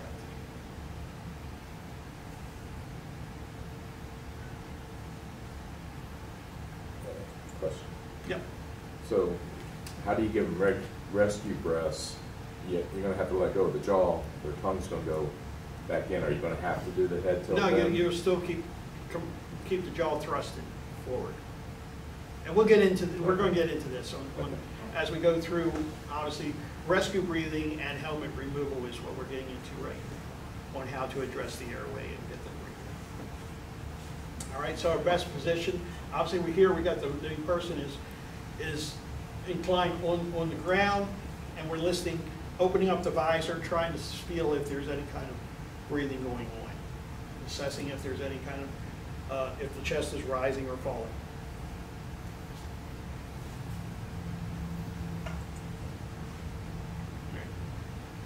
After the helmet has been removed, we're going to use the thumb to hold the head down.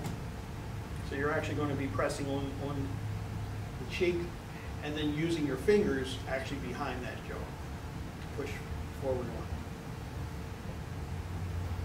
You'll see that slight jutting on the jaw, and we'll watch for the breathing.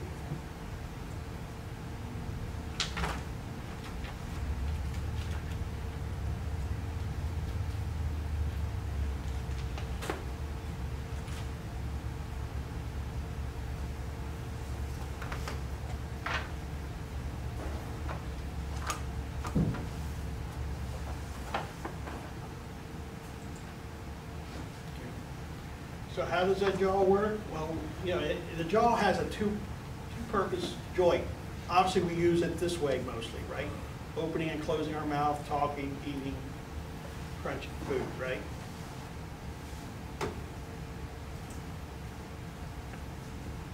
Our normal operation. But with the tongue attached to the jaw, we can actually slide it forward and back, pressing on the jaw. And it lifts the tongue as that's also attached to the jaw. It's more attached to the bottom part of the jaw. So when we talk about breathing, you have about 5 minutes to get air in before the brain has damage due to lack of oxygen. It's important for us to make a good seal. And what we want to do at first is give 2 breaths initially, then give 1 breath every 60 seconds. So this is when you're actually having to do the breaths themselves. All right. Each breath should last about a second. And then gauge the air you give to the size of the person and don't blow too forcefully.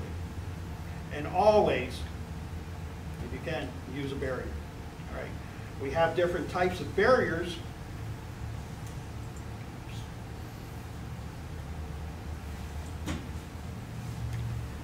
So on the jaw thrust technique, and we're going to do something similar to this.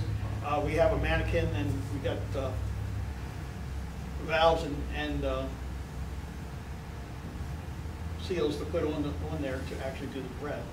We're going to actually do jaw thrust rescue breathing. So let me just repeat again. Let's not do the head tilt, chin lift. It's just going to be a jaw thrust.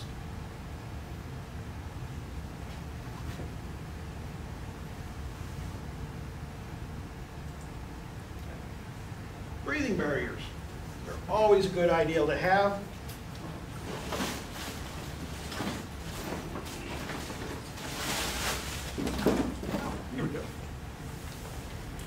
Got some various types we can just pass around, take a look at. A couple of these types here are really good for those with air or something. These can be blown up and actually fit on top.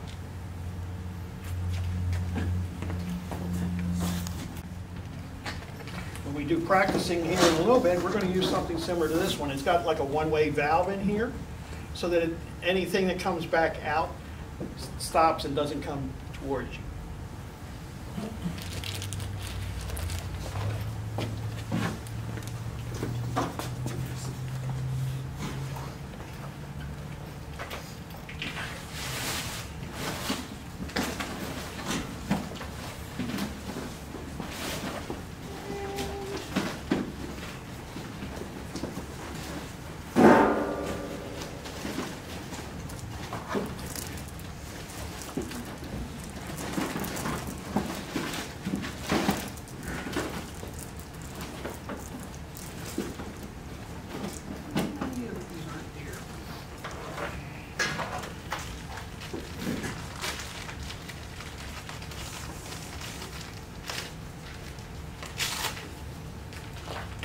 Another type is what we call a MIDI, and this is what the type I have several of those back there in the back available for sale. They don't take up a lot of space, so they would be easy to add to your motorcycle trauma kit.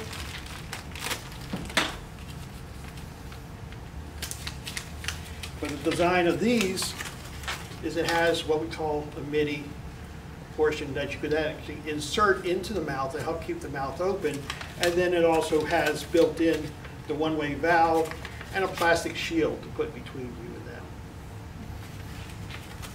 I have a question about the one-way valve. Can the victim actually breathe out through the one-way valve, or does it stop?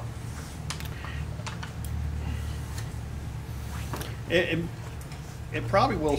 Well, there's a filter in there that actually stops it from coming all the way out to you.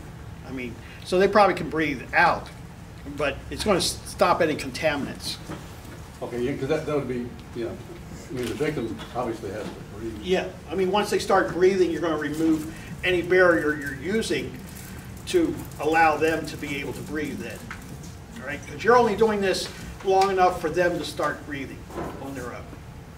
So you're not going to, you know, once they start breathing, you want to remove those barriers out of the way. Actually, that's cool. Yeah, and those inserts come in different lengths on these MIDI versions.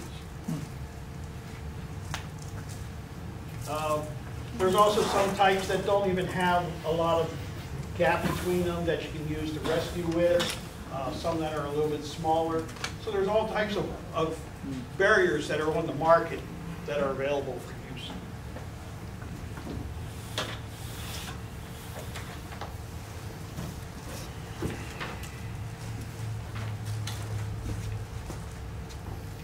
And here would be an example of using a flat type barrier. It's just going across their mouth and their nose, because you're going to need to close off the nose as well, and then you have at least some type of small valve or entry that you could actually push your air through. So very similar to the MIDI type as well.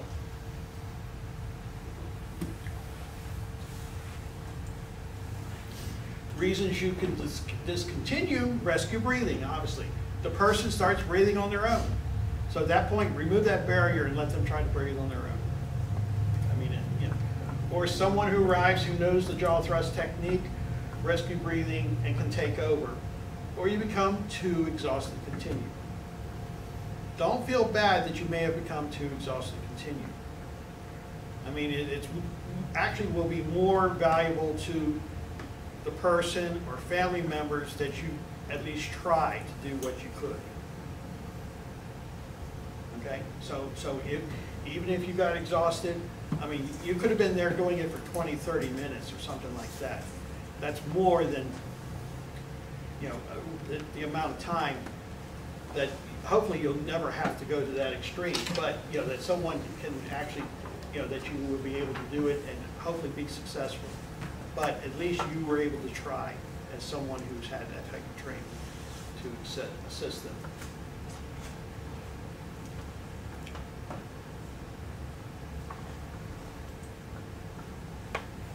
full face helmets. Now obviously we come with, we were talking a little bit earlier about different types of helmets. Obviously we're going to practice is using a full face helmet removal. But if you had a modular helmet, treat it as if it's a full face helmet, because that chin guard may not be able to operate anymore. And you should still be able to remove that helmet as if you're removing a full face helmet. Obviously, out there on the market is also 3/4 helmets and half helmets. In either case, any of the helmets, if you're going to end up doing rescue breathing, you'll probably end up removing the helmet anyway, no matter what type of helmet it is, because it's going to be difficult for you to be able to get your fingers in and do that jaw thrust. On a 3/4 helmet, you've got cheek pads here on the side that are going to stop you from doing that. And on the half helmet, just removing that chin strap, that helmet's going to fall off anyway. So you might as well get the helmet out of the way. But we're going to practice it as if it's a full face helmet. I'm glad to see some of you have brought helmets so we can go through and do it that way. And I've got a few helmets with me that have been sanitized. So if you want to practice it, then at least one person can grab a helmet and be practiced with it. Okay? So how do we do a helmet removal? Well, first you need to make sure that the person knows how to put their helmet on properly. I think we all got that one right. Pretty good.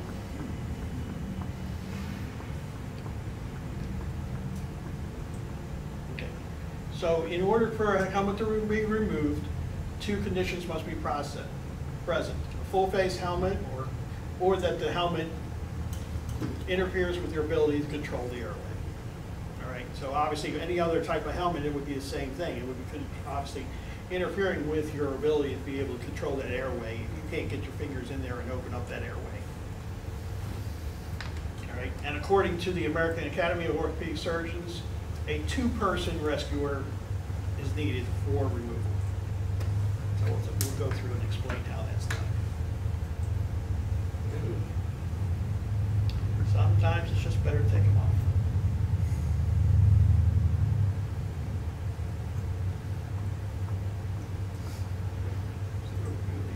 Okay, so using 2 rescuers, we would assess the breathing. So you got rescuer 1 is in white, rescuer 2 is in yellow. So we'll assess the breathing for rescuer 1. They'll check to see if they're breathing. And also they'll actually be holding the head at that point. Assess, remove the chin strap, and then they'll try to put the head into a neutral position. Neutral position, we're talking about that the nose is in alignment with the rest of the body. All right. If you find that person and their head turns one way, and you try to bring it into the neutral position and won't go any farther, do not force it. Just go work with it in that position. And the 4th one is we'll place one hand at the base of the skull. They're actually up here underneath the skull, and the other one is over the chin. So this person now is going to be taking over control of the head. And then the lead person then is going to be pulling the helmet straight back while pulling on the sides, being careful of the nose. And then 6, the hand will stop along the base of the helmet, along the base of the head as it moves along with the helmet. Once the helmet's off, then that person's going to place their hands back across on the sides of the head. My part of this is kind of explain some things about insurance, and just this kind of is passed along from my experience, both with representing friends and other folks that have been, really hurt in accidents. And this particular story relates to a friend of mine, Brian. Brian, his wife, my wife and I were friends, and about 10 years ago, he had a really rough situation that happened to him, and if he had had a little bit more knowledge ahead of time, he would have been able to prepare himself a lot better. But he was on his way to work at Delta one Sunday morning, and he thought the traffic was clear. He thought everything was fine. He was in the left-hand lane, and someone hit him from behind, knocked him off the side of the road, His car was totaled. He had a concussion, a broken leg at the scene, had to be taken in an ambulance. And he was there at the Douglasville Hospital, and his wife Michelle called me, and she said, "Jim, Brian's been in a terrible accident. You know, can you come up and talk to us and see him?" So I went to see him, and he was slowly recovering. But the thing Michelle asked me about was insurance, because, you know, the other person was at fault, and she felt some level of assurance that she had full coverage. Her agent said she had full coverage, you know, so that meant they were covered for everything. But that was very misleading because, as you see, once I go through some numbers here, full coverage for Brian and his wife meant really no coverage.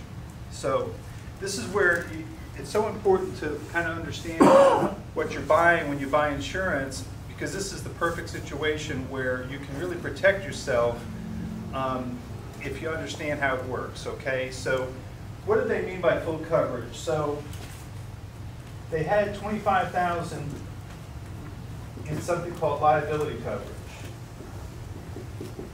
Okay, so liability coverage is right, covers you if you hurt somebody else or injure somebody else in an accident. So they had that, and then they had $25,000 in something called collision coverage.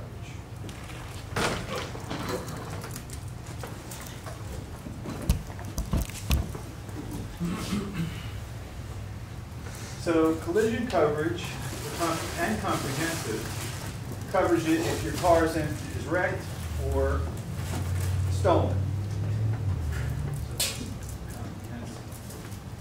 All right, so they had that, and then they had $5,000 in MedPay, which $5,000 in MedPay covers you for your medical bills.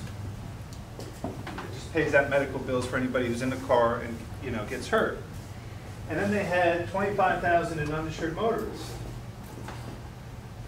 They call that for short. But there's an important distinction to know about uninsured motorists. Do you have offset or add-on?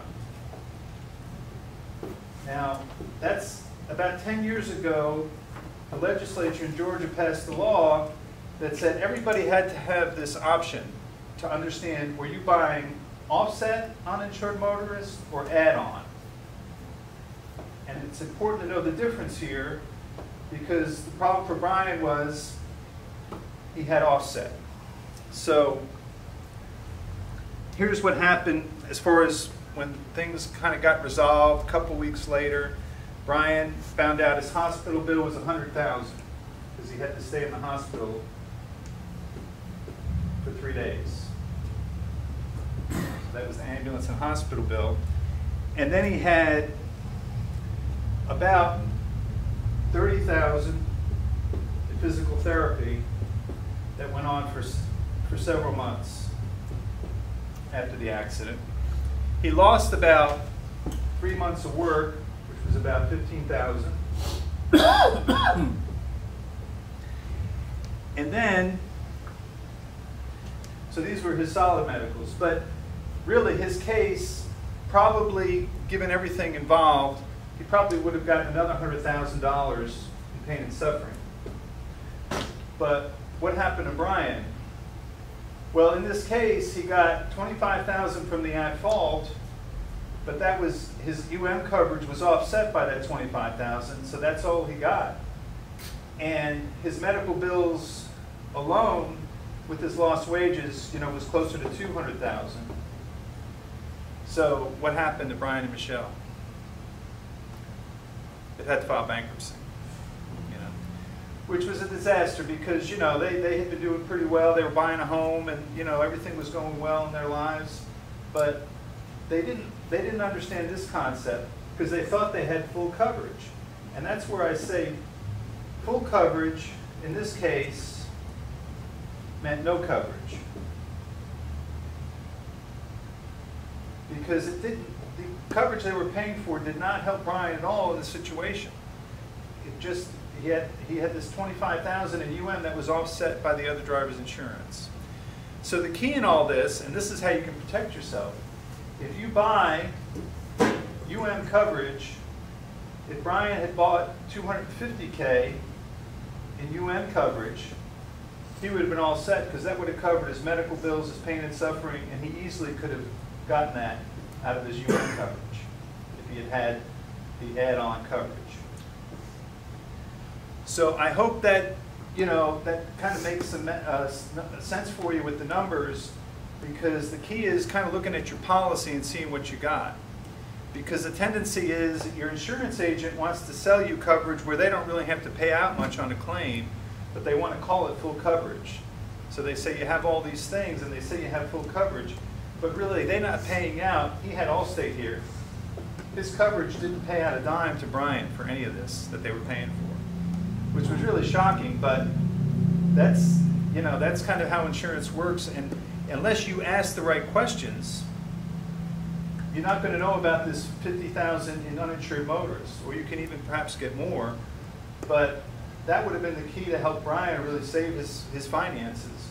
And like I say, he would have gotten that in this case. So I do free audits for folks that, you know, have questions about their insurance. It's important to check with your agent to see what you have, because this was a car accident for Brian, but obviously, you know, motorcycle accidents can be much more serious as far as, you know, injuries or, you know, what can happen overall. But this is how you protect yourself. And there's probably as many as 15 to 20% of folks out on the roadway who don't have any insurance at all.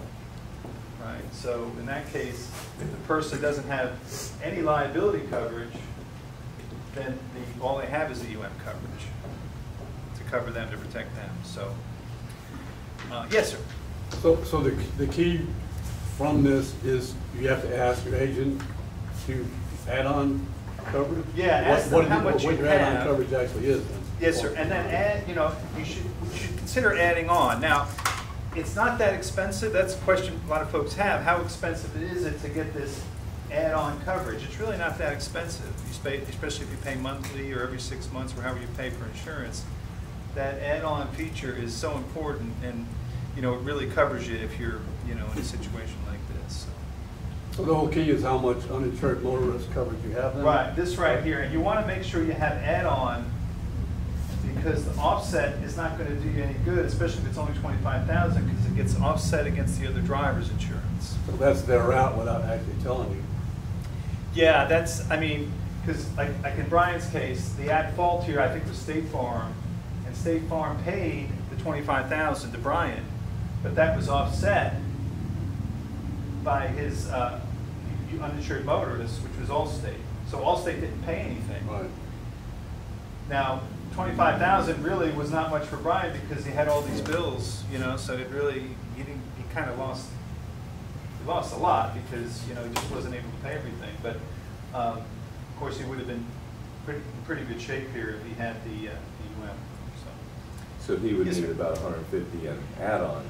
Yeah, yeah. I mean, 250 I think would be ideal, you know, because his case, you know, with everything he went through is probably worth more than just the, you know, the medical bills and lost wages. His case would be worth more than that. So. Is there anything useful or valuable about offset? And in what situation would you ever want to have offset? That's true. I mean, it's just cheaper. You know, Okay. it's just cheaper. That's why people say, well, if you get this, it's a little cheaper. And that's, a lot of folks are trying to save money when they're buying insurance, but that's not where you want to save. You know, that's the thing that's really going to protect you, and that's really why, you know, you buy insurance, to protect you in such an event. So. Now, in cases in the motorcycle world, if it's your fault or his fault, you're the one that gets hurt. So would motorcycle protection actually work for you in this case? Yeah, absolutely. I mean, you know, we're talking about a situation where, like, if you're riding a motorcycle and someone causes you, you know, to fall or, you know, injures you, that person may have the basic coverage. They may just have $25,000. But if you're on the motorcycle, you cover yourself by having this UM coverage.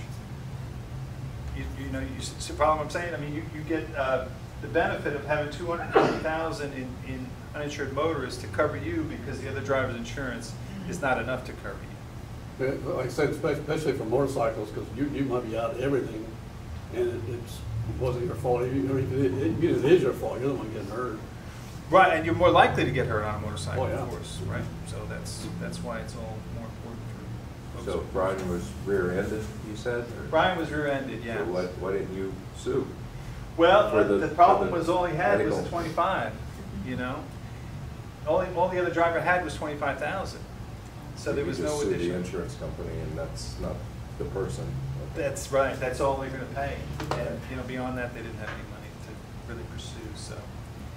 You know, so this is just how to protect yourself, and it's, you know, just something that, you know, you don't always think about when you buy it, but it's something insurance companies certainly know, you know. It looks tricky though, because it looks like they didn't even have the state minimum. Well, they had the state minimum, the 25,000, it's been the state minimum since 1983, and the at-fault had the 25,000 minimum, and then Brian just had the uninsured motors of 25,000, so that offset against the other drivers. But Brian's own Allstate, his liability and all that, well, he's not liable, but the collision and comprehensive, his wouldn't go in and cover that? This just helps on the property damage on the car. So like his car, if the other guy didn't have insurance, you know, 25,000 would have just paid to fix his car, or if it's totaled, then they just pay him for the car. That's where, you know, collision comes in. So, anyway. Well, you know, like I say, we give free audits, so, you know, anybody that has questions about how much coverage they should have, or, you know, whether you feel you might be underinsured, because, you know, like I say, you don't want to be in this situation and, you know, not have enough when you need it. All right, thank you. Certainly appreciate it. Awesome. Thanks for the food. I know more hands-on exercises. We're going to do the helmet removals, and we're going to do rescue breathing. But what I'm going to do is I'm going to go ahead and show a little video that we have for the helmet removal as well. So we'll just do that real quick, and then we'll head on over and get a little hands-on practice. Deal with the You'll do that? conditions. Okay. All right. So rescuer 1, rescuer 2. So Bob's going to go ahead and take control of the head from the top. He's going to place his hands on the side of the helmet, and also try to assess if he's breathing or not. We don't think he's breathing. We're not seeing any rise of the chest. And if he had a visor on there, we would probably not see it fogging up there. Okay? So as rescuer 2, I'm going to bring a hand, reach in here, undo his strap. All right, see if that makes any difference. He's still not breathing. I'm going to go ahead and wait till I take control. All right, so now I'm going to place a hand behind the neck and one on his chin. All right, I'm going to let Bob know that he can now release and actually start working the helmet off. And what I'm doing is I'm taking the things that hold the straps on and pulling them way out to the side to help get it away from the ears, and then tip this forward, trying to get it over his nose. And he'll kind of walk the helmet off back and forth between forward and back. And my lower hand is following behind the head. And now I'm holding the head. There's a sheet over there on the chair behind you. You can fill the gap. All right. But now I've got the whole weight of its head, because that gap where the helmet was has been removed, allowing him to insert something underneath. We can slowly lower a little bit. And now you can take control of the head again. All right? The first thing I think was the jaw thrust. Well, now you just maintain that position, because since I'm on the side, it would be ideal for me to go ahead and do the jaw thrust and do the rescue breathing. And he could still maintain control of the head from his position. Okay? But I'm not going to do that. Nothing. I was going to decline the rescue brace. Okay. DNR. Okay, so. Did that really squash your nose? No, not at all. No, okay. And it was. So the idea is you want to kind of walk the helmet off a little bit, you know, making sure that you're not taking the nose with it and being able to walk it out. And the person behind is following the back right below the helmet until they actually are in the back of the skull. And then you can fill that gap. And then that rescuer 1, after they got rid of the helmet, they can fill the gap and then get control. And then rescuer 2 could come over and start doing the rescue breathing. if breathing has not resumed. Okay? Nope. All right. So if you want to pair with somebody, I've got some helmets here. You're welcome to use those. There's multiple size, at least one of each size, between medium and extra, extra large. Hey, honestly. All right. Hey, So perfect. It's here. you want to rotate it until it's in alignment. All right. Lift the visor open. Try to assess whether he's breathing or not. Just flip the Yeah. All right. So you're watching the chest, seeing if it rises, if there's not any breath coming out here. All right. First assessing that. All right. Nothing coming out, so you can go ahead and release the chin strap. The head upward. Right. But when you think of what traction breathe. people breathe, spine injuries. All right. Still checking to see if there's any breath, because it could be just releasing that chin strap to help out, right? All right, place one hand underneath. What you might even do is rest your elbow against your knee. Okay, at this point, should they go ahead and take his glasses off? Yeah. Now it's something helpful. I didn't choke it. All right. Okay, so one hand there, one hand up here on his chin. All right? So then now you can let her know, she can release it. All right, now, Pull it out. no, she wants to, you want to kick your hands up here to the straps. Yeah, the straps. Pull them Pull outward. the straps out, airway. So, place this on here, I'll go use, now place my thumbs on the mask to hold it in place, and I can still push on the jaw.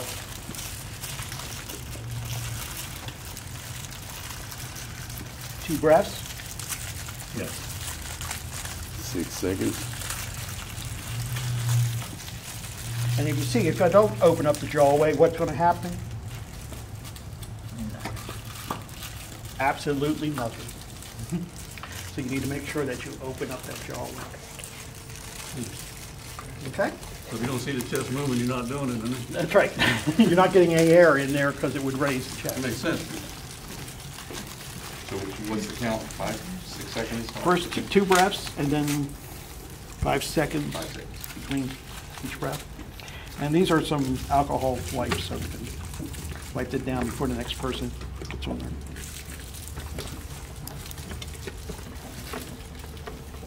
All right. So you're just trying to push on the jaw. Yeah, that way. Okay? All right, so then put the mask on there.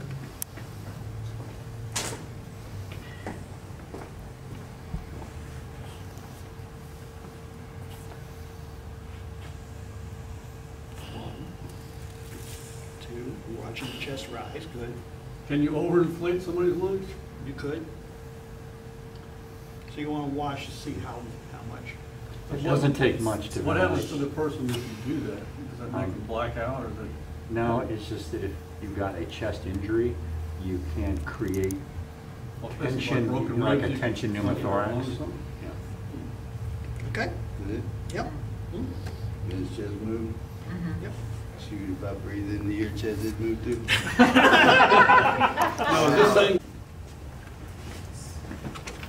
You're done with it, right? Yeah, you're done with that piece, and you can finish with the other rest of it, and you have the other ones. Get your clean ones out.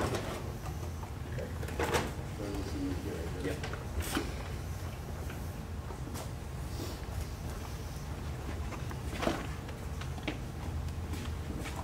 Don't you also breathe?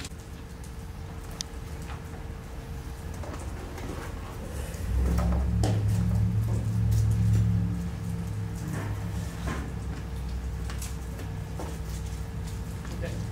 So, what else might we be dealing with, obviously with chest injury that might be causing a breathing issue? Well, obviously you might see signs of them coughing or spitting up blood. So this is going to be one of those cases where you probably need to roll them on their side, let them spit it up, and get it out of the way, or having difficulty breathing. They could be anxious or disoriented. You might see pale blue lips, or they might be sucking air. One common issue that they might experience when they've had an accident is maybe something punctured their lung. So then you got sucking air, and what you need to do is be able to control that as well.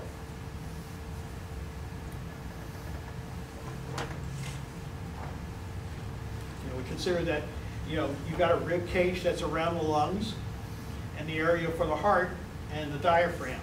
So the structure helps protect the lungs and the heart and also gives structure to the chest. Any damage to a rib could cause them to damage the lungs or cause problem expanding or contracting, and the diaphragm below the lungs must remain intact in order for those lungs to work properly.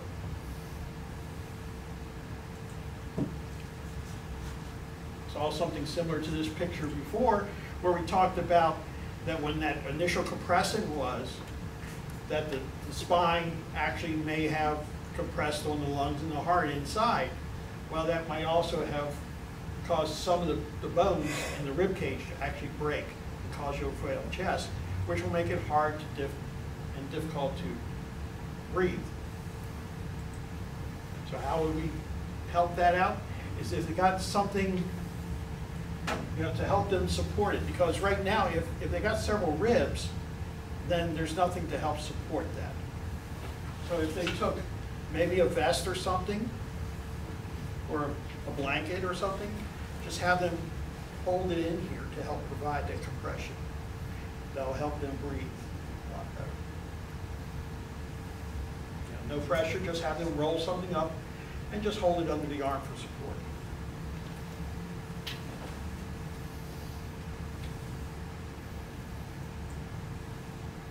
Or a second chest wound, you could actually, if you could see the wound, take like a Ziploc bag and tape several sides of it and allow a space for air to be able to escape.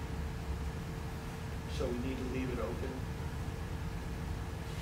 Now, well, they changed that, didn't they? To just, we used to be put a bag over it and then leave a corner on tape, or you may just need to leave it open to allow them to breathe. Yeah, can't say I understand. Yeah, because I know that was the way we used to do it, was to tape like 3 sides of the bag and leave one side so that it actually releases the air.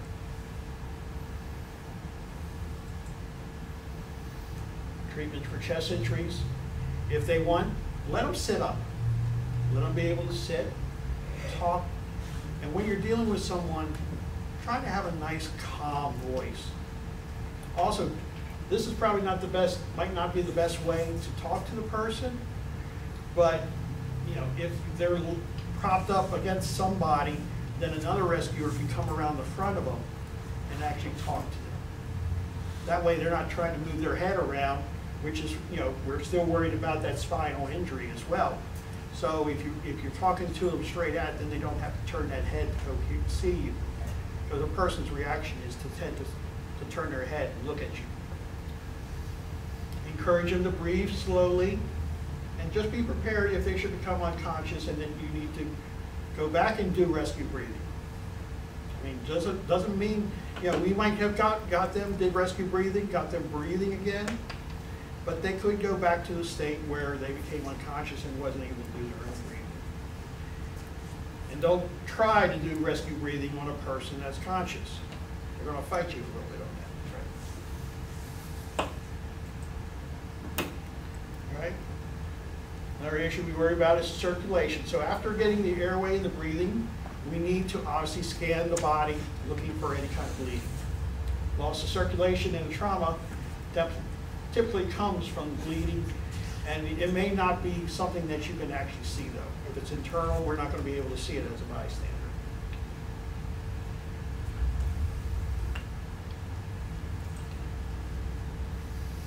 But if you've got like a limb, you saw some type of bleeding there, things you can do is remove jewelry, provide direct elevation, provide compression. Either by direct pressure on an artery, or else direct pressure over top of the wound. And you can take like just a 4x4 or some type of cloth and place it over top of it and apply the pressure. Don't be removing it though. Once you've applied it on there, leave it on there.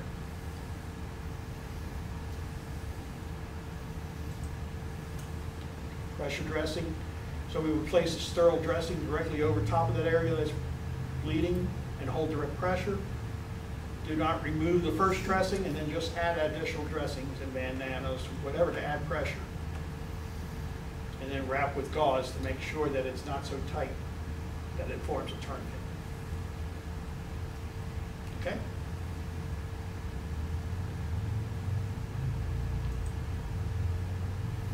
A lot of things that have been coming out on the market are hemostatic dressings. These can be used to provide direct pressure and elevation when those things fail and aren't able to be used due to the area of the wound.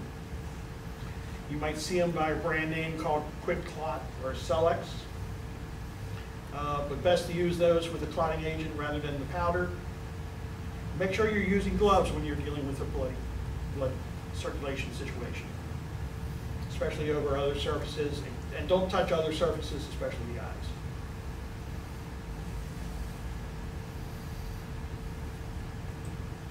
Tourniquets.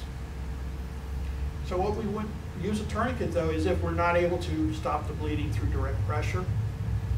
You know, it's like a lot of bleeding going on, but a tourniquet should be used after attempting to control the bleeding, direct pressure, and when the direct pressure is not an option, such as a crushed limb or when addressing multiple issues.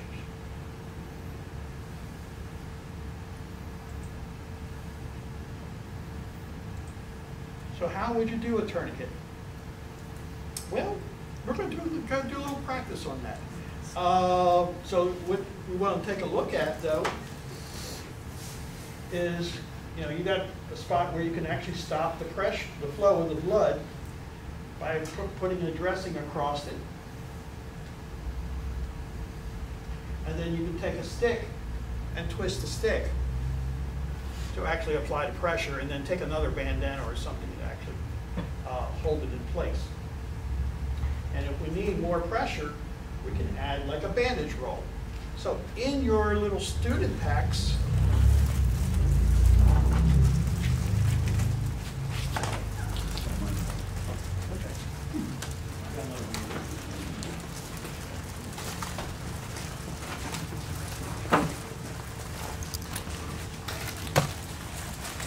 Appreciate you. Just gonna zoom in real quick.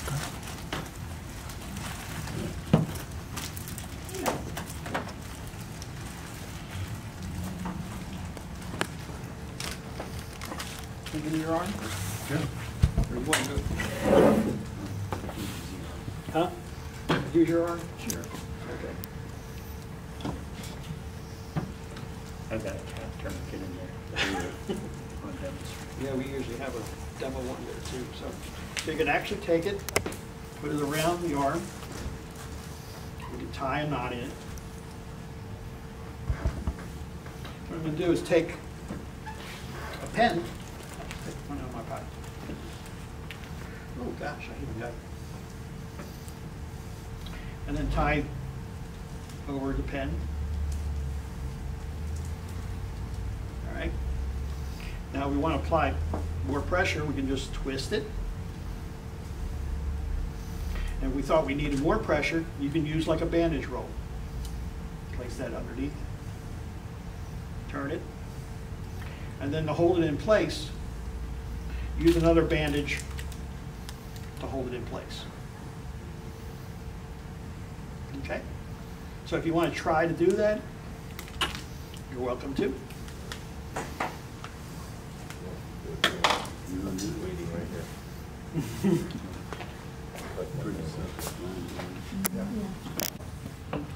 Okay.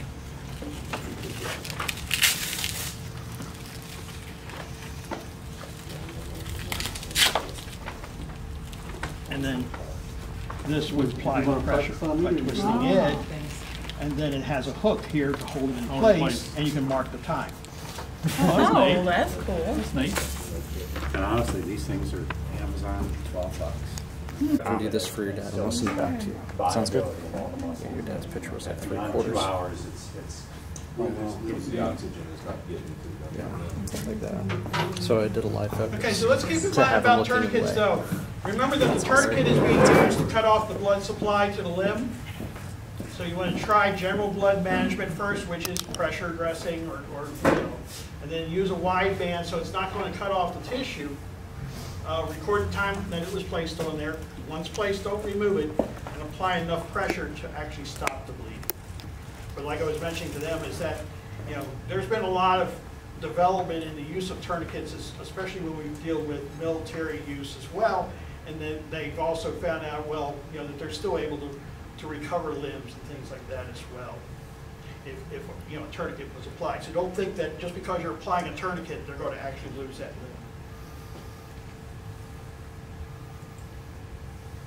Broken bone injuries, you know, you may find that you're going to need to actually expose the bones to be able to assess it. So, you know, when you're doing your head and toe assessment, you know, you've got trauma shears that you would be able to cut the pants leg open and be able to actually see that, especially if you saw that all of a sudden underneath that pants leg that there was a blood spot or something, you probably need to investigate further and see what that is.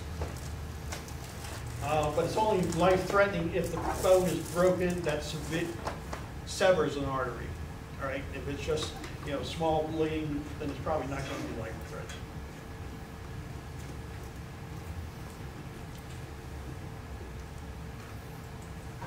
Okay.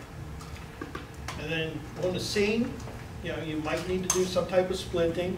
I know, you know, for you guys being out in the woods and things like that, you're probably going to be resorting to something out there in the woods, find some splints, carry some bandanas, you know, at least then you could tie those on there to help split the broken bone. Also, you may, you know, need to create a manual split by placing your hands above and below the suspected break. How many of you carry something like this in your motorcycle?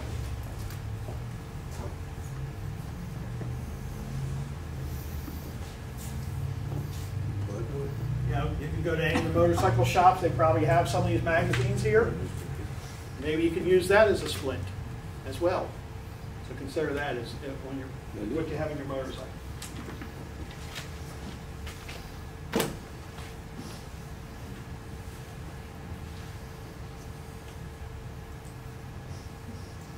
And also then support below or above and below the broken bone. Once you support it, you can apply an ice pack. Ice packs, you can find these pretty commonly in various places.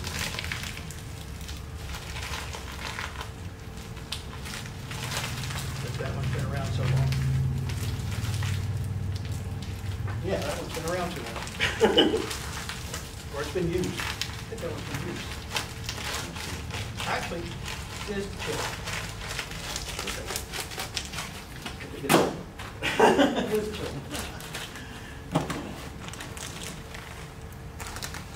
So ice packs might be something nice to add to a kit as well.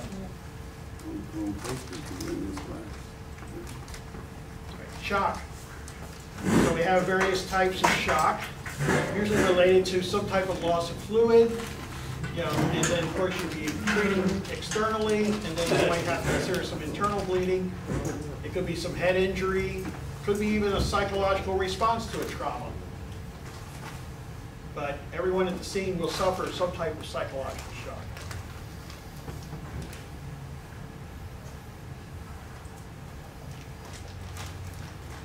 Shock, you might want to consider the severity of the abdominal injuries are often underestimated, and consider, you know, how much blood would be in there. That's 1 liter of blood could be in the abdominal cavity.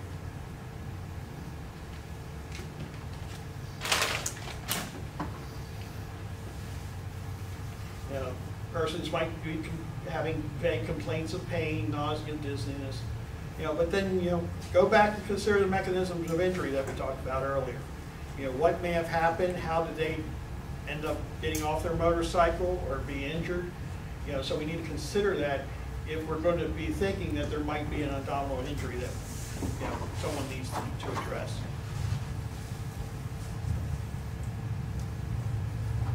Trauma to the abdomen can cause serious bleeding or infections. So then 2 liters of blood could be lost in the abdomen and the pelvis.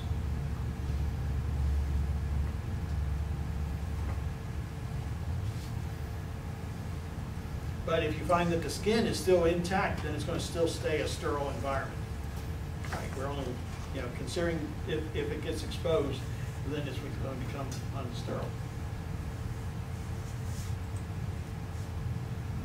Such as this.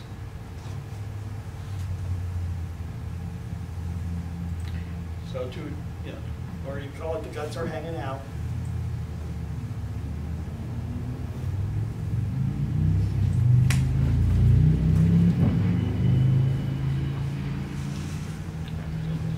Guts are hanging out.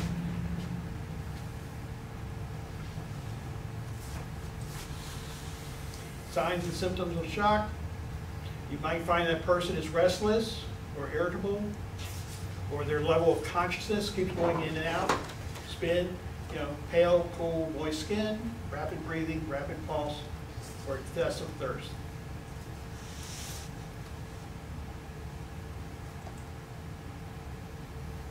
Even hypothermia might cause shock. You've heard that, you know, in order to deal with the various types of climates, you need to dress in layers, right? But we may become, you know, dealing with shock, especially when we look at the wind chill chart, and, you know, as you're riding along, they could be dealing with below freezing temperatures just over 15 miles per hour. And at 45 degrees out, you know, the temperature drops down down to 29 degrees.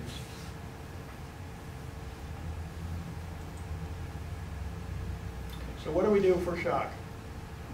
We don't replace any protruding organs. We don't allow that person to eat or drink. We just have them lay flat, raise their legs or bend their uninjured legs, and just stay calm. That will help calm them down, cover them, keep them warm. That's where the blankets will come in handy. And don't allow them to eat or drink or anything. All right.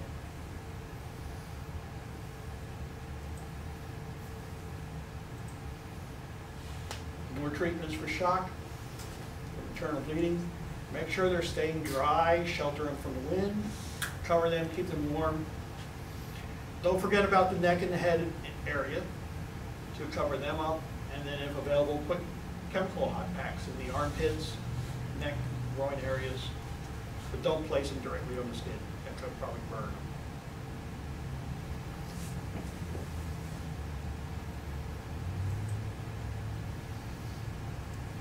What injuries might consider that there's a head? Help us consider that there might be a head injury. You know, if you see a wound on the scalp, or a fracture, or some bleeding, or bruising, loss of consciousness, nasal discharge, or even a stiff neck.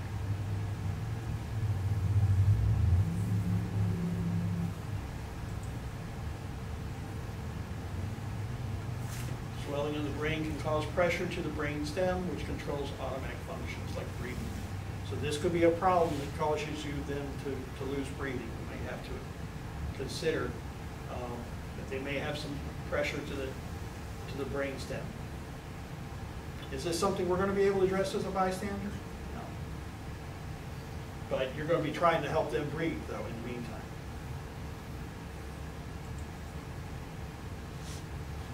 And a concussion is a head injury. Remember that this happens when you know, your head impacts with something, and then the brain is still moving around inside. It can cause that concussion. And numerous indications that there might be a concussion.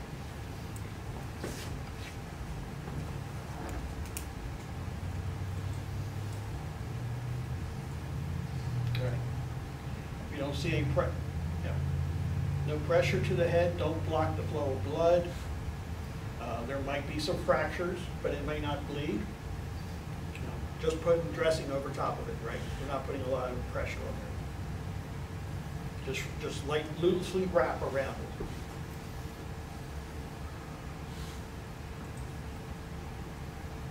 And then stay calm. Remember, you as a responder, your emotions could probably run high. So you want to try to keep them in check. Keep your voice calm and reassuring, letting them know that help is on the way, they're going to be okay. But be firm and don't yell unless it's absolutely necessary. And even touching a person may calm them down. You know, even if they do not object, and talk to them even if they're unconscious. They may still be able to hear you even though you don't think that they're conscious. That's why we're saying don't cover those ears up, especially when you're working with them as well.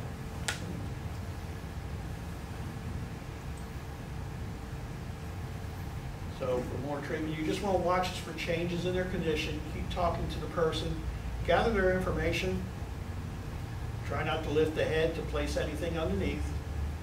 And try not to restrain the person. Instead, protect them from injuring themselves. So you want to be around them if they decide they want to get up and start moving around, but just try to protect them. If you see something that they might be going to that might be, maybe cause them more injury, try to protect them from going into that area. Or even if all of a sudden you see them collapse, see if you can actually help them and not let them fall too hard.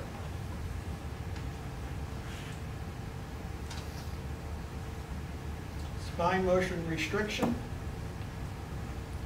Now, your person may be complaining about tenderness in the area, numbness or weakness, paralysis or loss of feeling, or have trouble breathing or an inability to control their bladder or bowels.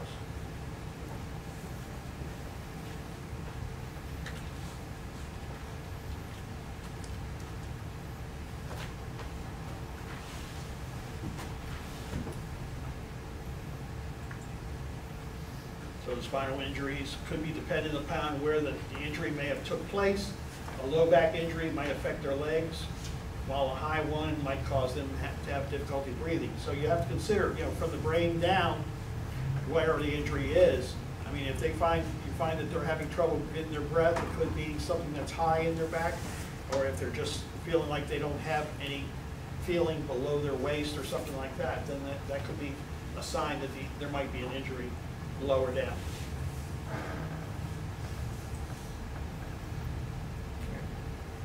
As we talked about with spinal movement restrictions, to assist with it, but first approach the person at eye level. This is where I said you want to try to be in front of them, telling them what you want to do.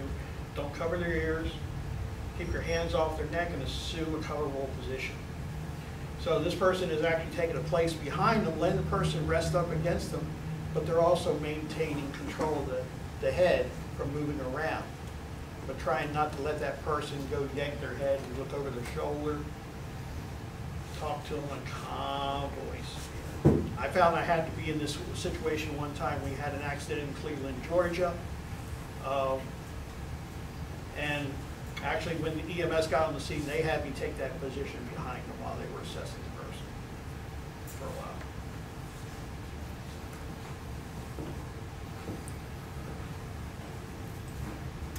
Okay. So in summary, what did we talk about? We talked about first preventing further injury. Who do you take care of first? Yourself, right? Don't go rushing in the scene. Take personal precautions. Wear protective gear. Make sure that you're not having anything, to get contaminated with. Also, that you don't just run in front of traffic. Try to help protect the scene as well. All right. We want to assess the situation. Take only a few seconds to make that assessment, but also start making contact to EMS as quickly as possible, so that we can talk about, what they. EMS needs to do, get them on the scene as quickly as possible so they can meet their objective of trying to have that person packaged up and on their way to a hospital where they may need surgery to deal with their trauma. Make contact to EMS. You need to make the call to the operator. Think about the acronym SAMPLE. If you're able to talk to the person, see if you can find out what that situation was, what caused their injuries, what they may have experienced. And then we want to treat them with life-sustaining care, where the airway, we're administering a jaw thrust if they need us to help them with their airway, and then doing the rescue breathing, giving them the 2 breaths and then 1 every 6 seconds. Circulation by controlling the bleeding what we can see. Because obviously anything internal, we're not able to see that. And then dealing with shock which is probably caused by bleeding you can't see, or psychogenic condition, and then spinal motion restriction.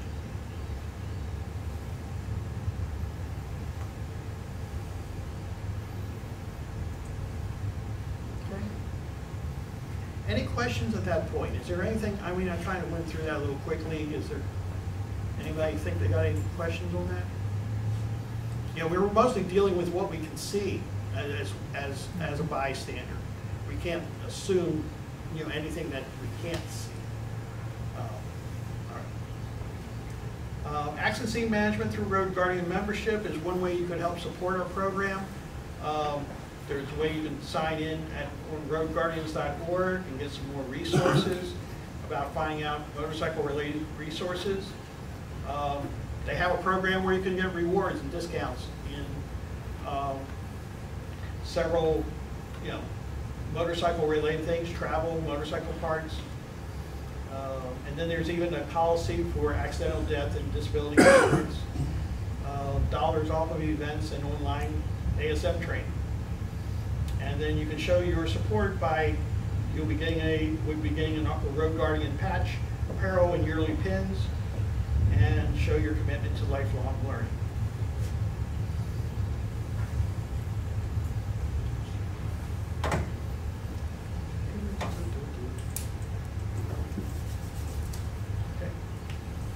Want more?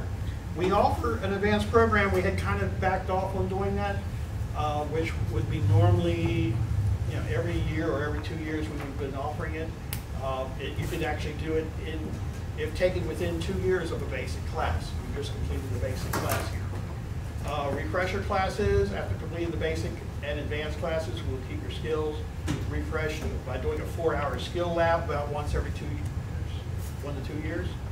And accident scene management is a 501c3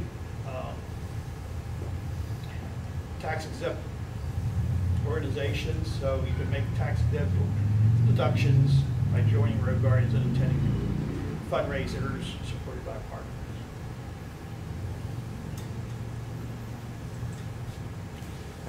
That is the end of my presentation. Is there anything anybody's got any questions about? I was just curious if you ever had any actual experience that road emergencies that you had to bring these into play.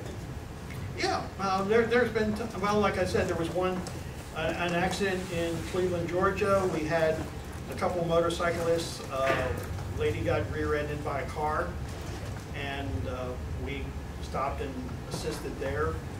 We've even used these types of things at the scene of a car accident, you know, car and motorcycle accidents. And in fact, I did one time do that with my wife. She actually had an accident, and I was the one following her and treated her immediately. Wow. Were you able to contact EMS? Okay, in Cleveland, or you having trouble with that? Someone else. It was actually near where the new Northside Cherokee Hospital is in Kent, Georgia. But someone had stopped immediately afterwards, and they made the call to EMS. Oh, cool. And actually, they were a paramedic, so they had me take my hands off of her, and they took over for me. Oh, cool. Just because I was probably very close to the situation. Very cool. But I mean, yeah, the things that you learn here not only apply to motorcyclists, but as well to motorists or any situation. You know, would be sometime that this would come. You know, you asked that question, and because I ride around a lot for these events, I've come across a lot of accidents. But the thing, my biggest takeaway, advice I can give you guys, especially if you want to help, watch out for the other drivers around you. Because a lot of people really don't care about the situation at all, and they're trying to get where they need to go faster and than they were before the wreck. And they give two craps about the accident scene. They couldn't care less about you. And I've almost been hit 4 or 5 times trying to help someone at an accident scene. One of them was very serious, and I had a car speed in between us and the two wrecked cars, causing more damage to the car that was wrecked. And they kept on going. One of them hit a gas line and created a bigger situation than it was even there originally. So if you guys ever stop, there's a situation like that, please, please, please, please be cognizant of your surroundings and don't be just solely focused on the accident scene. You need absolute situational awareness at that time, especially if you're in a motorcycle wreck. Take your own helmet off first so you can see everything and then assess the situation from there. Because I can't tell you the times when I've stopped that I actually could have been a victim myself from somebody that didn't want to stop at all. Oh, for sure. Yeah.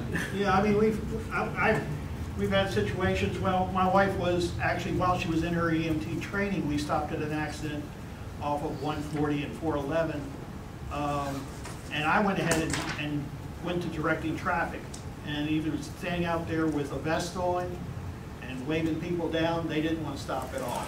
And then they end up right there at that accident scene where there's even an ambulance sitting in the middle of the intersection. Yeah, like, oh, this is inconvenient. I'll just take someone's lawn. Yeah. Yeah. It's like, well, I mean, there was a side road to direct them on, and then they still wanted to come right on by me and go right into that four-way intersection. So, I mean, you know, you need to be careful about yourself. Just